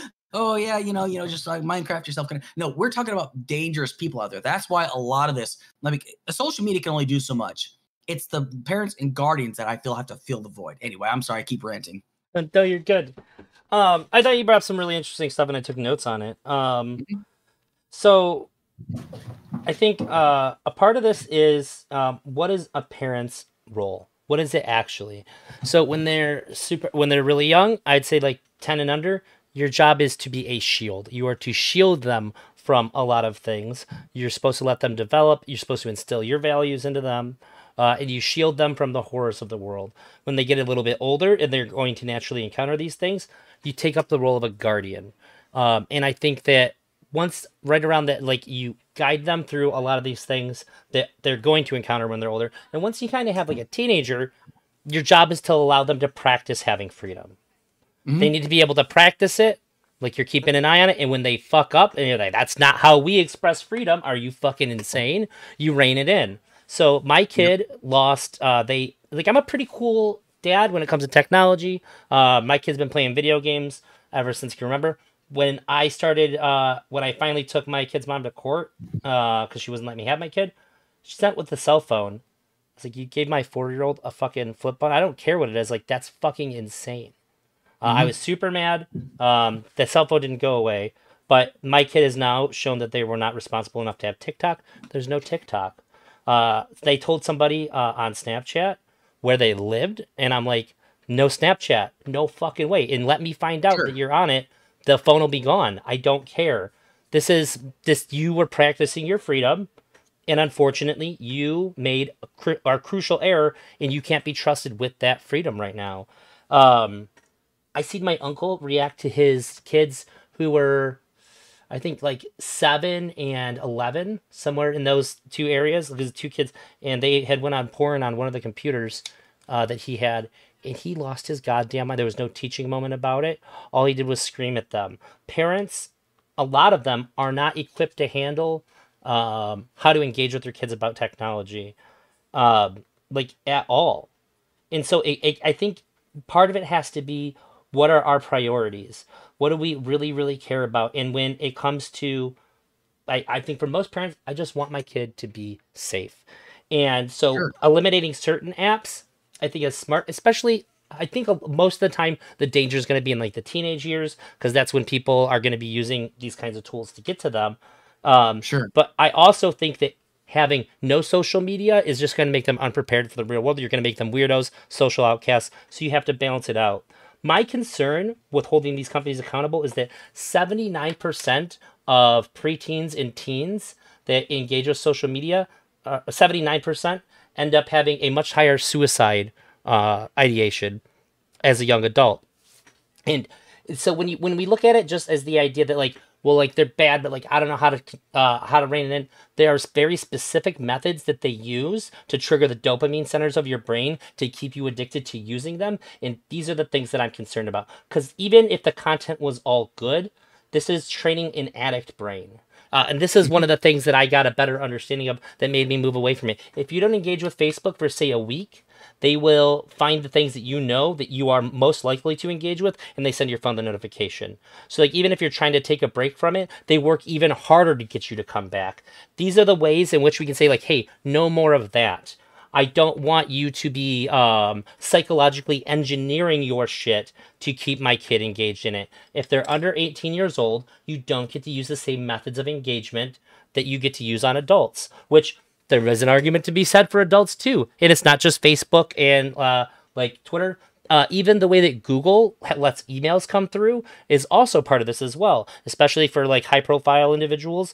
The way that they let emails come through and they delay certain emails is to keep that same kind of feed to where you're constantly engaging with your emails. It's a really big problem, and it's not as it's a lot of people view it as this like looming vague thing that they know is bad, but how can we ever do anything about it? There are very specific practices that we can eliminate that lets these entities operate essentially the same as they are. They don't have to do like all kinds of insane things that'll ruin their companies, but we can just say, hey, when it comes to kids, you have all these practices, they're off the fucking table. And if we find out that you're doing it, we're going to fine you. We'll fine you higher and higher. And like, I mean, we hold the servers, like Facebook, their servers are all in the United States. If we wanted to, we could have them by the balls. But we're choosing not to do that. We need to act like this is a thing that we actually can do something about, because we can, without Sure. crushing these companies, which would be bad. Um, and not act like this. The problem is this giant, like ephemeral threat that this really we have no control over. But it takes a lot of being informed about it. And most people aren't. Most people engage in social media and they don't feel it. Like me. I didn't feel it. But I noticed after I was off Facebook for 2 months, I did feel better. It Mhm. was really weird. It just sort of clicked one day. I didn't feel like I had to like grab my phone really fast, because for me that was the go-to. Um, Yeah. and I felt a big burden was lifted off of me. Like, I still use Messenger to talk to people, but that's just the same as texting to me. Facebook itself, even Twitter can be like that for me sometimes. So I make myself scale it back. I got rid of TikTok because every single person you've ever talked to about TikTok, they either spend way too much time on it, or they realized that they were gonna spend way too much time on it and they got the fuck out of there. Right? TikTok is Yep. the heroin of social media, It really is. I mean, and there's we're like, all aware. yeah. Well, I like find myself like I'll find like a funny like dog video, and I'll either show it to my wife or I'll show it to one of my buddies who's a certified dog handler, because I share those things. But like I used to think TikTok was like the worst thing ever. It still isn't like the greatest thing ever, but like I I use it like as a means of like, okay, yep. I'm usually doing this little number. But if like I watch something and I laugh at it, I like to be amused. Let's put it that way. It's Yeah. like the whole dopamine thing. But like, I use Twitter as, like I said, I'm trying to build a profile on there, right? But like, I try to like. Here's the thing: like, if I feel like I can engage in a good conversation, I will. But if someone's gonna be an asshole, I'm gonna be an asshole right back. It's just kind of how things are. But like, the only thing I'm gonna like as far as like social media companies, when Mark Zuckerberg was asked, "Will you stand up and apologize to those families for the pain and suffering they went to?" I felt it was an empty gesture. I think he did it just to kind of show face, but like I didn't think it was necessary because we don't ask gun companies to apologize when a gun death happens. We don't ask Chevrolet, Ford, or anything of these companies to apologize when these things happen. We try to hold the person and the individual accountable. Now, granted, when it comes down to guns, yes, I believe in the Second Amendment. I do believe that, but not everybody should own a fucking firearm. It's that simple. Same thing with the internet. Just because social media is there, it does not mean you need to get access to it. Some people need to have that phone taken away from them because they sound like morons when they go on there. But again, I really do think that when it comes down to it, some people just need to be checked on what they're observing. If it consumes your entire life, like where I still like do chores around the house, I maintain my responsibilities. Social media does not consume my entire life. If social media consumes your entire life where you don't take care of yourself, you don't take care of your family, you're already too far gone. You've already definitely got a problem. Addiction is a very, very serious thing because I'm a former tobacco addict. I haven't used tobacco in over 10 years, 11 years. It's okay. But that's just me though. Yeah, yeah. I still have dreams. I still have dreams about tobacco. I still have dreams about smoking cigarettes. I still have dreams about using. Do you freak out? Do you have a dream and you're smoking a cigarette? Like, oh my god, what am I doing? I have those. I worry. Yeah, I worry that my wife's gonna be upset with me, stuff like that. I have that all the time. But the thing is, though, is because like that's how I know like addiction is a very powerful vice, and it's something that's hard to break away from. Now I can say, oh, I can break away from social media anytime I want to. That's not necessarily true. It's something I'd have to wean myself off of essentially. But like the only reason I use it is again. Honestly, if you were like, hey, Alex, you have a problem with social media, like you need to stop tomorrow. You can say get your affairs in order. Yes, that's scary, right? It would be, yeah, absolutely, 100%. Because like, I remember that conversation I was having with so and so yesterday. What have they said about me, or what have they said in response? What if they say something and they feel like I've bitched out or something? I need to respond back. It's just like.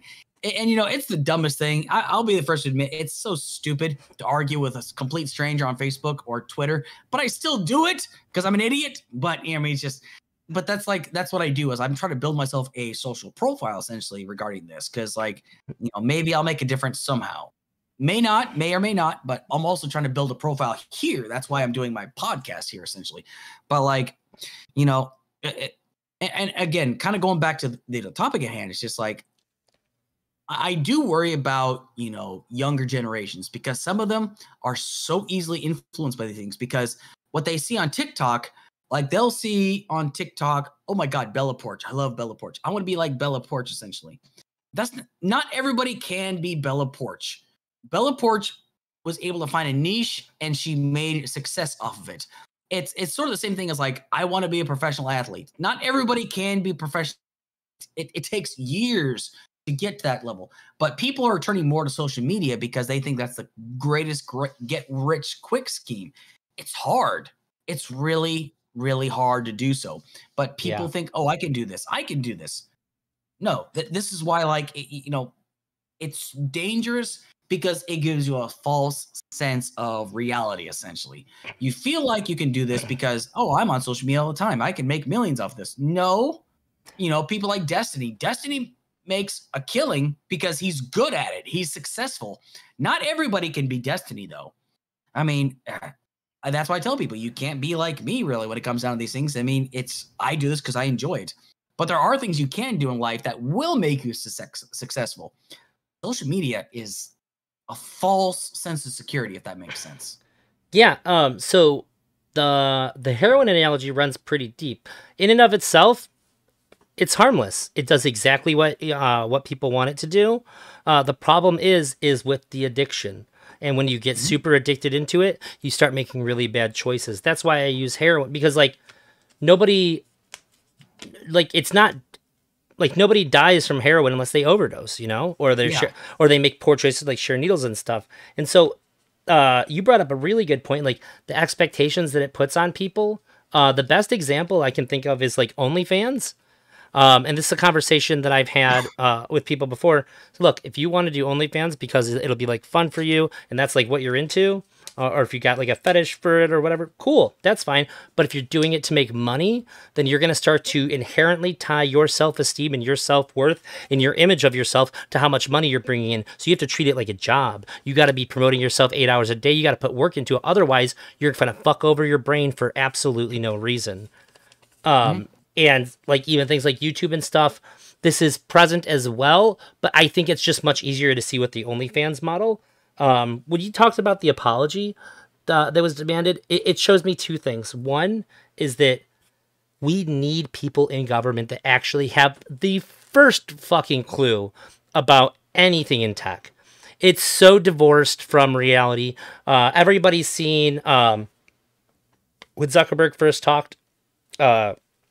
I think was I don't remember before if it was the Senate or if it was in front of the House, and they asked him the craziest shit that was like not applicable at all to him or social media. It was so wild. They have no clue, and to say that like I need you to apologize shows that like why would he not apologize? They're just saying like, well, look, we don't need to punish you like we would or regulate you like we would literally anything fucking else in the entire world. You can just say some words that mean fuck all to you, and you got away with it. Insane. What a message we're sending to them. It's beyond the pale to me. I have no idea how that we could approach anything else like anything else that would be such a remarkable like disservice to the idea of justice for the kinds of harm that's happening. It just doesn't it doesn't compute to me at all. I think for adults, less so with like the teenagers thing is my primary concern is the way that they view themselves, the addiction thing, and how it can lead to increased suicides and things like that. I think these are all really bad for developing minds. But for adults more than teens, it's the escapism. Like you say, like, well, I go to work. Like when I heard you explain all the things that you're doing, that's how my dad talked about why he's not an alcoholic growing up.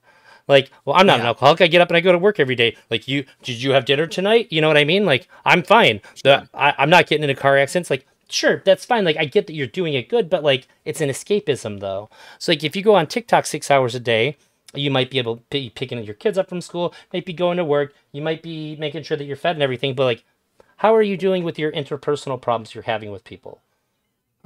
What's going on with you when you think about the fight that you and your partner had, or how you haven't talked to your best friend in 2 years? Are you just kind of brushing that off and then looking for something that can completely delete that from your mind for 4 hours? I think that it's going to lead eventually to people having less good, less fulfilling lives. However, I'm not anti-social media at all. I just think when it comes to kids, we need to have real legal ramifications when they're not taking the responsibility seriously. And for adults, people just need a better awareness of how it's actually affecting you. And then you're fine Sure. to make that choice. I don't really care if people want to choose. Like, if you want to choose escapism, there's a million other ways to do it. This just happens to be the best at accomplishing that goal. But I think we should at least be aware of it. Uh, Sure. other than that, I don't really know what else I could say, but I can tell you this: nothing's going to happen. They're not going to stop fucking with the brains of kids until it costs them money, or until people go to jail. They're not going to do anything about it. Because I tell you what, you're going to give me $4 billion. I'll do whatever the fuck you want if all I got to do is go, my bad. Yeah. That's nothing to me. Yeah. My I mean, soul is gone. If you offer me $4 billion, my soul is deleted. I have no humanity left. Okay, yeah. you gotta hurt me Absolutely. in the pocketbook after that point. Yeah. Yeah. I agree with what you're saying. You know, when I look at like the whole OnlyFans aspect, I've listened to like, okay, I won't lie, I have listened to the whatever podcast, and I've listened to them talk about, you know, the young ladies they have on the OnlyFans, and I talked to a few people that are OnlyFans models. I get why they get into it. You know, it's just like you know, Sleeve T Rocks and Madame Genevieve. Yeah, Um, I am mad of yeah, Genevieve. yeah. Jen talks about like how she received less sexual harassment in the OnlyFans sphere than in a Fortune 500 company, which I get, I understand. And like I firmly do believe that like in OnlyFans you have more autonomy over yourself and you have more say of like where your content goes. I get that. I mean, I know that there's gonna be people out there that are gonna buy the content and they're just gonna leak it online and stuff like that because that's just how things go. But like I get like why someone get into it, but I do think like they need to understand that what stays on the internet, what goes on the internet stays on the internet essentially. And if they're willing to accept that, hey, you're an adult, you're willing to make these decisions, go for it. I fully support it. I don't think we do any good by shaming people into these industries because it's just they're already going to deal with enough as is. They're going to deal with people that are going to like consume their content and then just slut shame them afterwards, essentially. That's Yeah. just how things go, especially like in conservative states. The same people are going to say, oh, well, I don't think this is good behavior. They're going to be buying that content like within 10 minutes and shit. I mean, that's just that I'm That's just why being whatever realist. works. They Yeah, it's humiliate you for advertising. That's it. That's what the model is. exactly. But I really do think that education is number one because that's why I said this last night on Lethe Kai's Oh, what's it called? Yeah, I talked with him on about it. I said, I love my country, but we are some of the dumbest motherfuckers on the face of planet Earth because like we when I talked about like during the pandemic in 2020, right? When Trump said the China virus, people that were Chinese, Japanese, Thai, Laos, Cambodian, Filipino were getting attacked because people can't tell the difference between all of them, right? Which is but it's true though, because people are dumb as hell. The same thing goes with social media. People think they can start up social media and then boom, they're good to go. Or they hear something on social media, they say their best friends, cousins, uncles, nephew shared a Facebook post about how monkeys are now invading planet Earth. They're going to start shooting monkeys essentially because they swear to God that monkeys are invading. That's how stupid social media has made people essentially. That's why like I feel it's so important that people educate themselves, but they're not going to. Not everyone is like us. They don't exercise the same level of common sense as we are. We understand that social media comes with a price. Social media comes with like, you've got to invest yourself and you've got to understand what you're getting yourself into. I mean, I did a debate about a year and a half ago. I did terrible. I lost that debate. I got slaughtered online, but I accept this. That's just the price you pay for coming online. Not everybody can handle that though. Now, that's what people need to understand. They think they just can just go into online and they'll get famous right away. Doesn't work like that. I don't intend on being famous. I'm doing this because I like doing it. But I think it's just, education is key. And I'm not saying like go to school, learn how to be a social media lawyer. I'm simply saying like taking the time to learn from other people.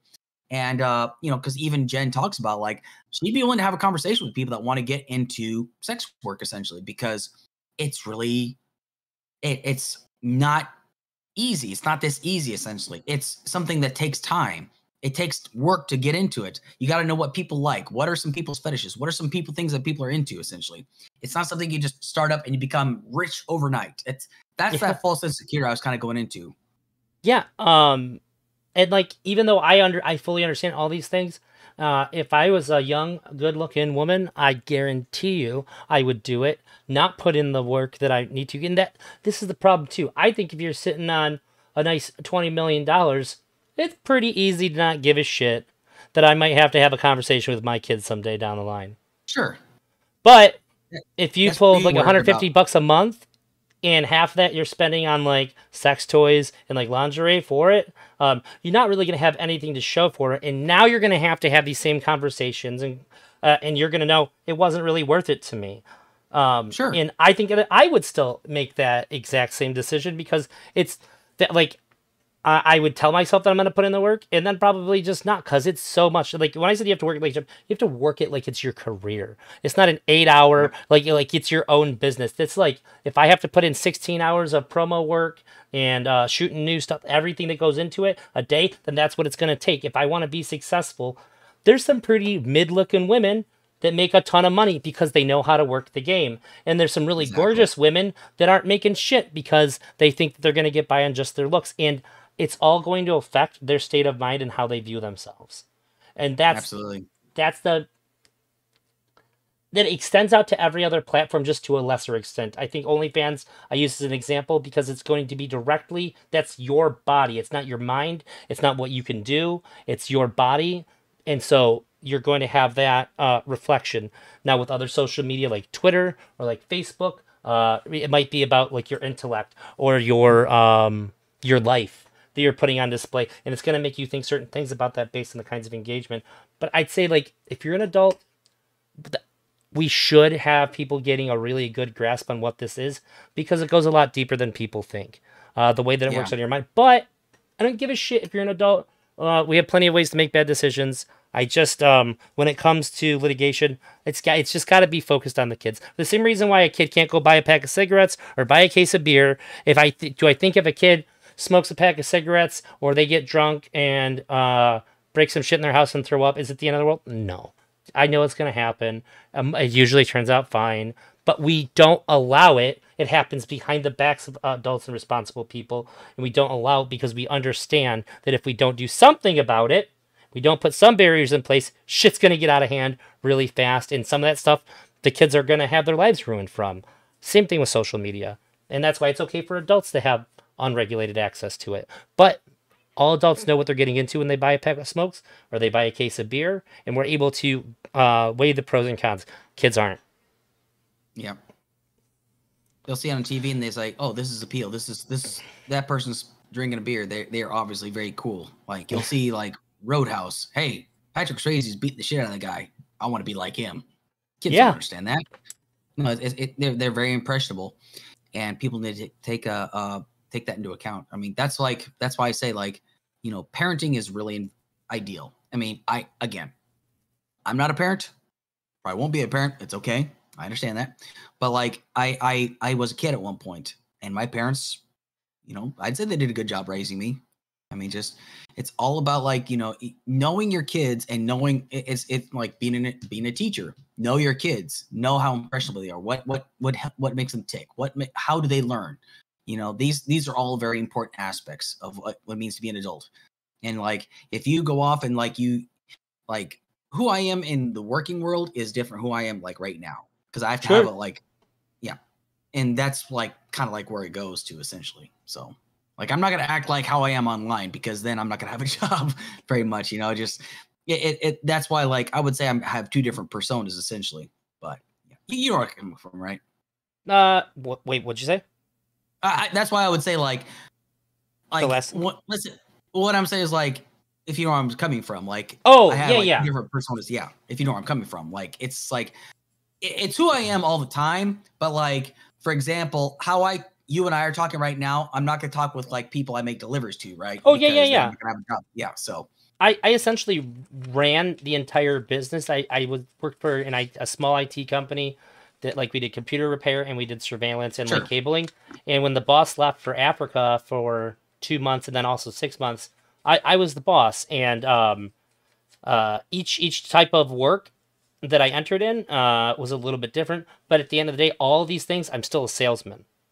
Hmm. When you're running, it doesn't matter what part of the company you are, whether you're just Yep. representing, you're always selling yourself as a representative of the company, or you're selling a product. That's way different than I'm going to be in real life, or even when I'm online. Like I mean, like yeah, like the stream and all that. But like I don't even ask people to give me money because I like to know that this isn't the same thing as those things. So the Sure. higher pitched voice, you're gonna talk a little bit faster and more rhythm. It's you're bringing out the parts of you that you can present that that people like. Whereas outside of that, you can be less likable, and then you can know if people actually like you. Uh, Sure. Absolutely. but I think that's actually one of the things about social media too, is it has people in that salesman mindset all the time, and like, good God, fucking kill me. Exactly. Yeah. Yep. Yeah. Yeah, in a Yep. video game. Yeah. But like I really do think that, social media, people need to be educated upon it, really. Yeah, Like it goes beyond the terms of service because like I said, kids are going to see terms of service, they're going to scroll past it and they're just going to hit accept. That's where people need to like understand these things. In the Senate, when I watched Tom Cotton ask that gentleman who owns TikTok, he's the CEO of TikTok, if he's a member of the Chinese Communist Party, and the guy's like, "No, I'm from Singapore." like why would I do that? It's just like I was like, this is not how you do it. He's asking for the gotcha question essentially, and that's not saving anything. That's not helping anything essentially. But like at the end of the day, it's not up to the Senate to educate, and it's definitely the social media companies are only going to do so much. After that, it's our responsibility as people to educate ourselves on these things. But Yeah, that's it's the a only thing two-step I'm saying. approach. Absolutely. But before we close up shop, was there anything else you wanted to cover, or are you good? Um, uh, I guess just because I talked to you a little bit about it, I just Sure. want to say that we're not, the universe doesn't exist in a black hole. I've been putting out some Mhm. Substacks about it. Um, another online figure has been claiming that we exist in a black hole, and honestly, he just doesn't know who he's fucking with. I've studied physics Mhm. since I was like 15. I've never Mhm. had any jobs in it, but I'm a nerd. This is what nerds do. We learn and we obsess Yeah. and we read and we read and we watch shit. And so if you look at any of my socials, if you wonder why I'm talking about that the universe doesn't exist in a black hole, it's because I'm right, and I'm probably gonna keep doing it for like the next couple weeks. Yeah. And if Okay. you think if you see anybody who seems to like agree with this super bad take, feel free to send them my way. I've been pretty good at very clearly, logically disproving this idea. That Like what? Like flat earthers? Do you talk to them at all? I want to so bad. I put a open invitation on Twitter. I want to debate flat earthers in like the reverse of a debate. My invitation is Mm. convince me that I'm going to challenge everything that doesn't make sense to me. I'm going to ask you to square all the circles that are going to pop up for me, but I'll listen. I'll be good faith. Any flat earther that you know, please send them my way because I swear to God, I will give them all the benefit of the doubt, all the good faith and charity. I'm required to have a real conversation about it, but you still have to convince me. I'm not going to agree with you if I don't. But yeah, I would love to hear what some of the most passionate and most thoughtful flat earthers really have to say because I haven't looked into it a whole lot. It's just really easy for me to discard it. Said I'm a physics Yeah. guy, but Yeah. I'm willing to Well, listen because I really want to know how you could be so convinced. I well, I actually asked a guy in Discord one time. He's like, okay, so you're a flat earther, right? And he's like, yes. He's like, if I was to go into outer space, right, or if you were to go into outer space in a rocket ship, and yeah you turn that rocket ship around and you look at the Earth, what are you going to see? What does the Earth look like to you? And I yeah was like, and I gave a couple examples, and this is exactly how he described it. He says, basically, think of it as like you've got the globe, but you've got the atmosphere, and then the Earth, and then there's like rock beneath it. It basically looks snow globe. like a snow globe. Yeah, that's exactly what it looks like. And he says that's what the Earth looks like. And I asked them the next question. It's like, okay, let me ask you another question. Why is it that every astronaut that's gone to outer space that's seen the Earth is not a flat earther? It's like, oh, that person is not a real astronaut. Astronauts aren't a real thing. That's just a conspiracy theory. I'm like, what? It's like, they aren't real people. They're just actors. Where'd they go to acting school? It's just like, NASA. that's the, but like they say NASA is an acting school. It's Yeah. like, oh, but like I actually was part of a Discord. It was like the debate flat Earth, but it got nuked because people started talking about other topics that broke terms of service. So it was hilarious. Like there was one guy, he was from Scotland. He was like the most cross man I've ever talked to from Scotland. The guy just had the angriest accent, and I could not stop laughing every time he started yelling. So Uh, the reason why flat Earth is so appealing to me is that it's one of the I have like a handful of topics that in my mind I know are incorrect, but I can argue them so much better than the people that advocate for it. Like if mhm. you ask me, like if you said like why is Earth flat, I'd be like, well, give me an example of why it's right. People say gravity, like no, the disk is moving at an upward rate with the rest of our solar system, which is just simulating gravity. I've never heard them say that. I hate that they won't say if you're gonna be wrong, give me the best reasons to make you wrong, please. Give me Sure. an argument that at least makes sense within your own frame. But whenever I see stuff, it seems like it violates their own frame at some point. It's like when I was a Sure. teenager and I'd argue with people about religion. I'm like, but you're contradicting yourself. Like, I don't understand why you're animately arguing with me when, like, your own reality is broken after that argument. Like, I don't get it. So Sure. maybe there's some people out there that have like really consistent ideas about flat Earth, and I'd love to see it. I just I'm worried that nobody's taking me up on it. I'll tell you Well, that. yeah. If I join another Flat Earth Discord, I'll send you an invite. How's that? That would be great. Yeah. Well, anyway, I think we can go ahead and close up shop. Sure. Drazi, I just want to say thank you so much for coming on. This was a great conversation. This is why I like doing stuff like this, because I feel like, even if like we have different ideas, it's great to get those ideas out there, especially like, it's topics that we don't always talk about on the day to day, but it's good to get it out there. Yeah, I agree. I think that the best thing we can do for the divide in the country is to talk about things that aren't getting talked about, and to talk about things from both sides. I think it's just the best thing we could possibly do. Absolutely. You want to go in and give yourself like a quick plug of where people can find you? I've already got in the description, but if you want to tell people the best way to find you. Hell yeah. Kick, Twitch, Twitter. That's all Elderdrazi. If you see my name in his description, that's how you spell it. If you want to look for me anywhere, that's how you're going to find me. I also have a Discord. If you want to be in the Discord, you can just hit me up on any like Twitter or any of the live streams. Oh, and YouTube, obviously. YouTube, obviously. Yep, absolutely. So, all right. Anyway, you could just stick around real quick after this, but I'm just going to close up shop. Thank you, everybody, so much for tuning in on this channel and on Drazi's channel. And I hope to see everybody next Saturday at 8 p.m. Eastern Standard Time. I will be having guest Doobie on at that point. So, wish everybody good night.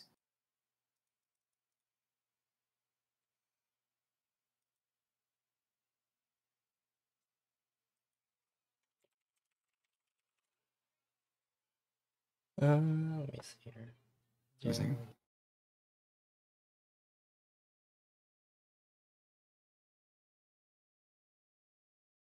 All right, thanks.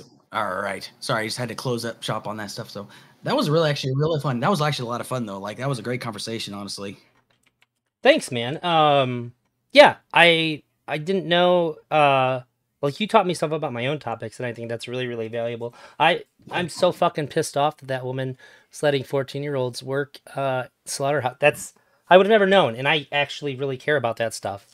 So I appreciate it too, and you got people in my like I don't know if it was your stuff necessarily or what, but like people in my chat were like a lot more animated than normal. We hit 100 good. chats pretty early on this one. So Good. yeah, guys, if you like this style of show, he does this weekly, yeah? Every Saturday? Every Saturday. Every Saturday. Yep, there's the cats. Give the Alex Kirsch Project a follow. And you're you're on everything, right? I don't have a Kick account, but I do have Twitch, I do have YouTube, and I have cats that are knocking my cameras around and everything around. Yeah, I have on Twitter, just type in the Alex Kirsch Project. You'll find me there. And yeah, that's where you'll find me though. I don't have very many followers, but that's okay. Oh, he froze.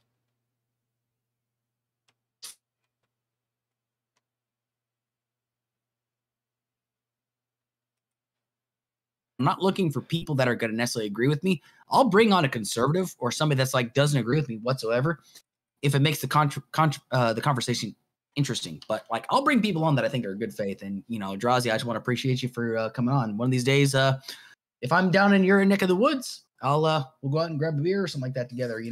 Oh, dude, for real. If you ever headed towards Detroit, just hit me up. We can hang out for sure. Absolutely. So, but anyway, I'm gonna head out for the time being. But hey, thanks a lot, man. I appreciate you. Yeah, peace out, homie. You have a good night. You too. Now, take care. Thanks. Bye. Oh.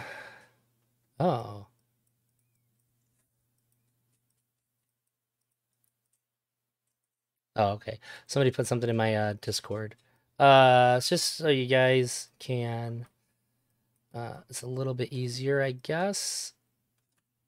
I'm gonna put his stuff in the chat. Oh my god. There we go. Yeah, I've talked to Alex quite a bit off stream. There's his links. He seems like a solid dude. That's why I agreed to go on his podcast. I think that he's a pretty genuine guy. I talked to him a little bit in Wix server before, but we DM'd back and forth about living in the same state and the areas and stuff. Seems like a pretty cool guy. Um, yeah, this was my earlier stream for the day. I forgot that I had this, so um, picking up where we left off tomorrow then.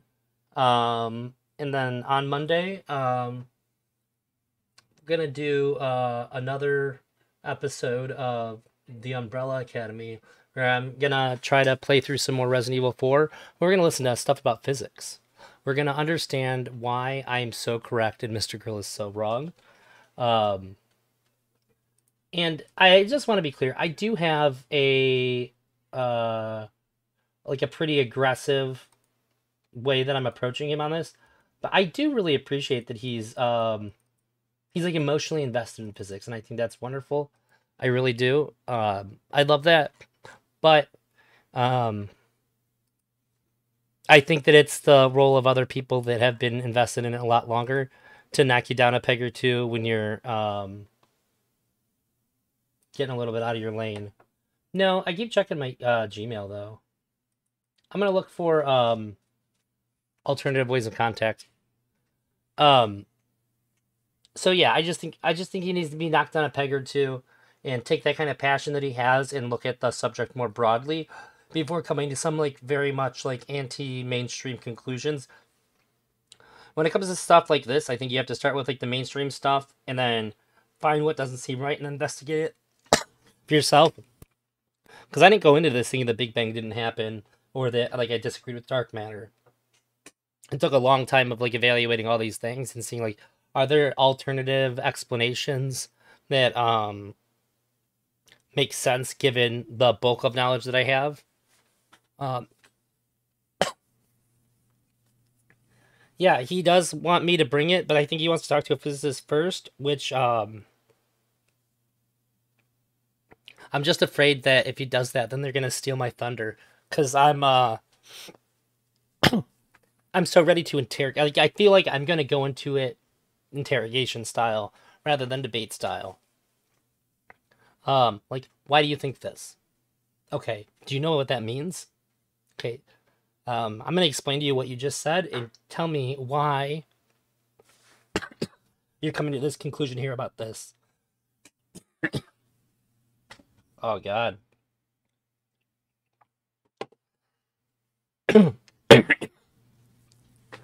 That's the kind of conversation or debate I want to have, really. Um, because we have a disagreement about facts. So I need to see where the disconnect is about the facts and why this isn't a wholly emotional argument because he's convinced that this is a true fact of the matter. So I need to see what information are you relying on to lead you to this conclusion? Because there has to be incorrect information about this, or the conclusion you're drawing from this is somehow severely misguided. Oh, that's annoying to bring on a physics guy. Yeah, he said that like if him and I talked about it, then it would just be like two crazy people yelling at each other. I'm like, I take issue with that. I've done a very good job of everybody that I've talked about physics in front of presenting myself like somebody who knows what the fuck they're talking about. Like this is like my passion. This is why I'm bothered by it. I'm gonna bring this up to him too. Um, it would be like me trying to come to Mr. Girl and tell him that he's wrong about pedophilia or like the way the society engages with it or like child sexual assault. Like this is his bread and butter. This is a topic he cares so much about and has invested a lot of time and energy trying to get a good understanding about the situation so that way he can inform other people about it. But that's physics for me.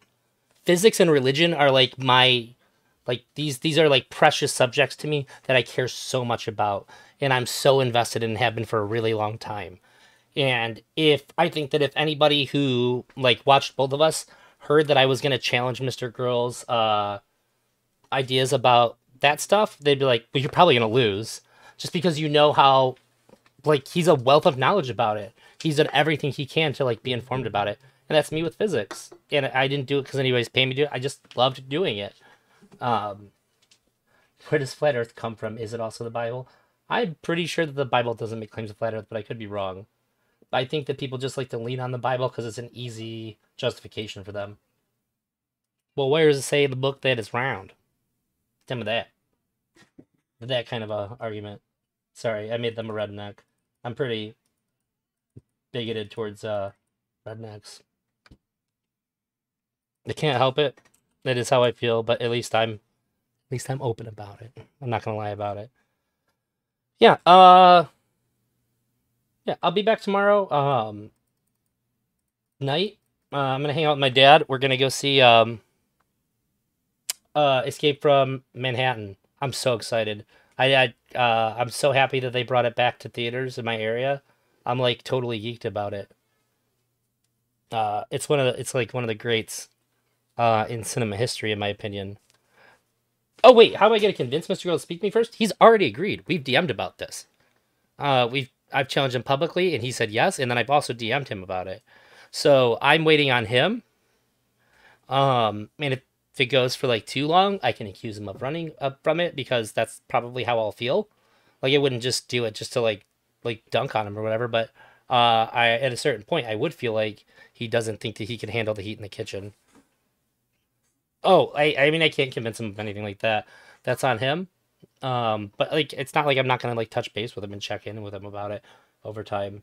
Uh, but yeah, it's not really about the glory of like taking him down. But uh, there's like the physics nerd in me would like that. Because like especially like when I've argued with like my friend and stuff, like there is very much a desire when you hear your in any like nerdy kind of circles when your friend says something that's just like so wrong. There's this like animal like desire in you to like just want to like smack them down. Because that's just how like nerds are. Like we just want to be right about the thing that we're like way too into for no reason other than like that's just what we're drawn to. So there's that part of me that I'm not going to deny. I would really like to I really do just want to like shut him down for that reason, but it's not like in no part of that is there any part of me that like wants to like hurt him. Like I want to lob insults, but I don't want to be insulting. I want to talk shit, but I don't want him to feel shitty. It's same kind of vibe as like him challenging me to Mortal Kombat, or like me challenging him to Mortal Kombat, whichever way. I have very much the same like desire for the fight. Uh, cause like yeah, there's people watching, but like for me when that's happening, it's just about me and him, and I want to be right. I want him to admit that I'm right more than anything on that. Even if I can't, then I at least want other people to see it and go like, okay, the crazy like that is a really big part of it for me is that I don't want anybody else to start thinking this. Like if a year from now, I have Mr. Girl fans trying to argue with me that the universe is in a black hole, I think that I will have failed in this mission. Yeah, I love Mr. Girl. He's my favorite content creator of all of ever. Um, which is why I think that yeah, part of it is like I think that if you're Mr. Girl Orbiter, or like if you're a big enough fan and you're a streamer and all that, I think that part of your job is to tell him he's being stupid when he's being stupid, and I always have been the person to do that. And if I didn't call him out about the black hole stuff, all the times where I've disagreed with everyone else thinks differently than me about him and like his motivations for things, and they called me like a Mr. Girl simp, then like uh my credibility is like totally in question if I don't challenge him when I know he's fucking wrong. So yeah, that Sunday gonna do the other Erudite video, and if I'm feeling up for it, I forgot about the Brittany Simon Mr. Girl one. Um that's part of it too. And then there was only like one more video after that, and then that thing will be done. And then Monday, Umbrella Academy for sure. Right. Thanks for being here, guys. I noticed that Raul didn't show up.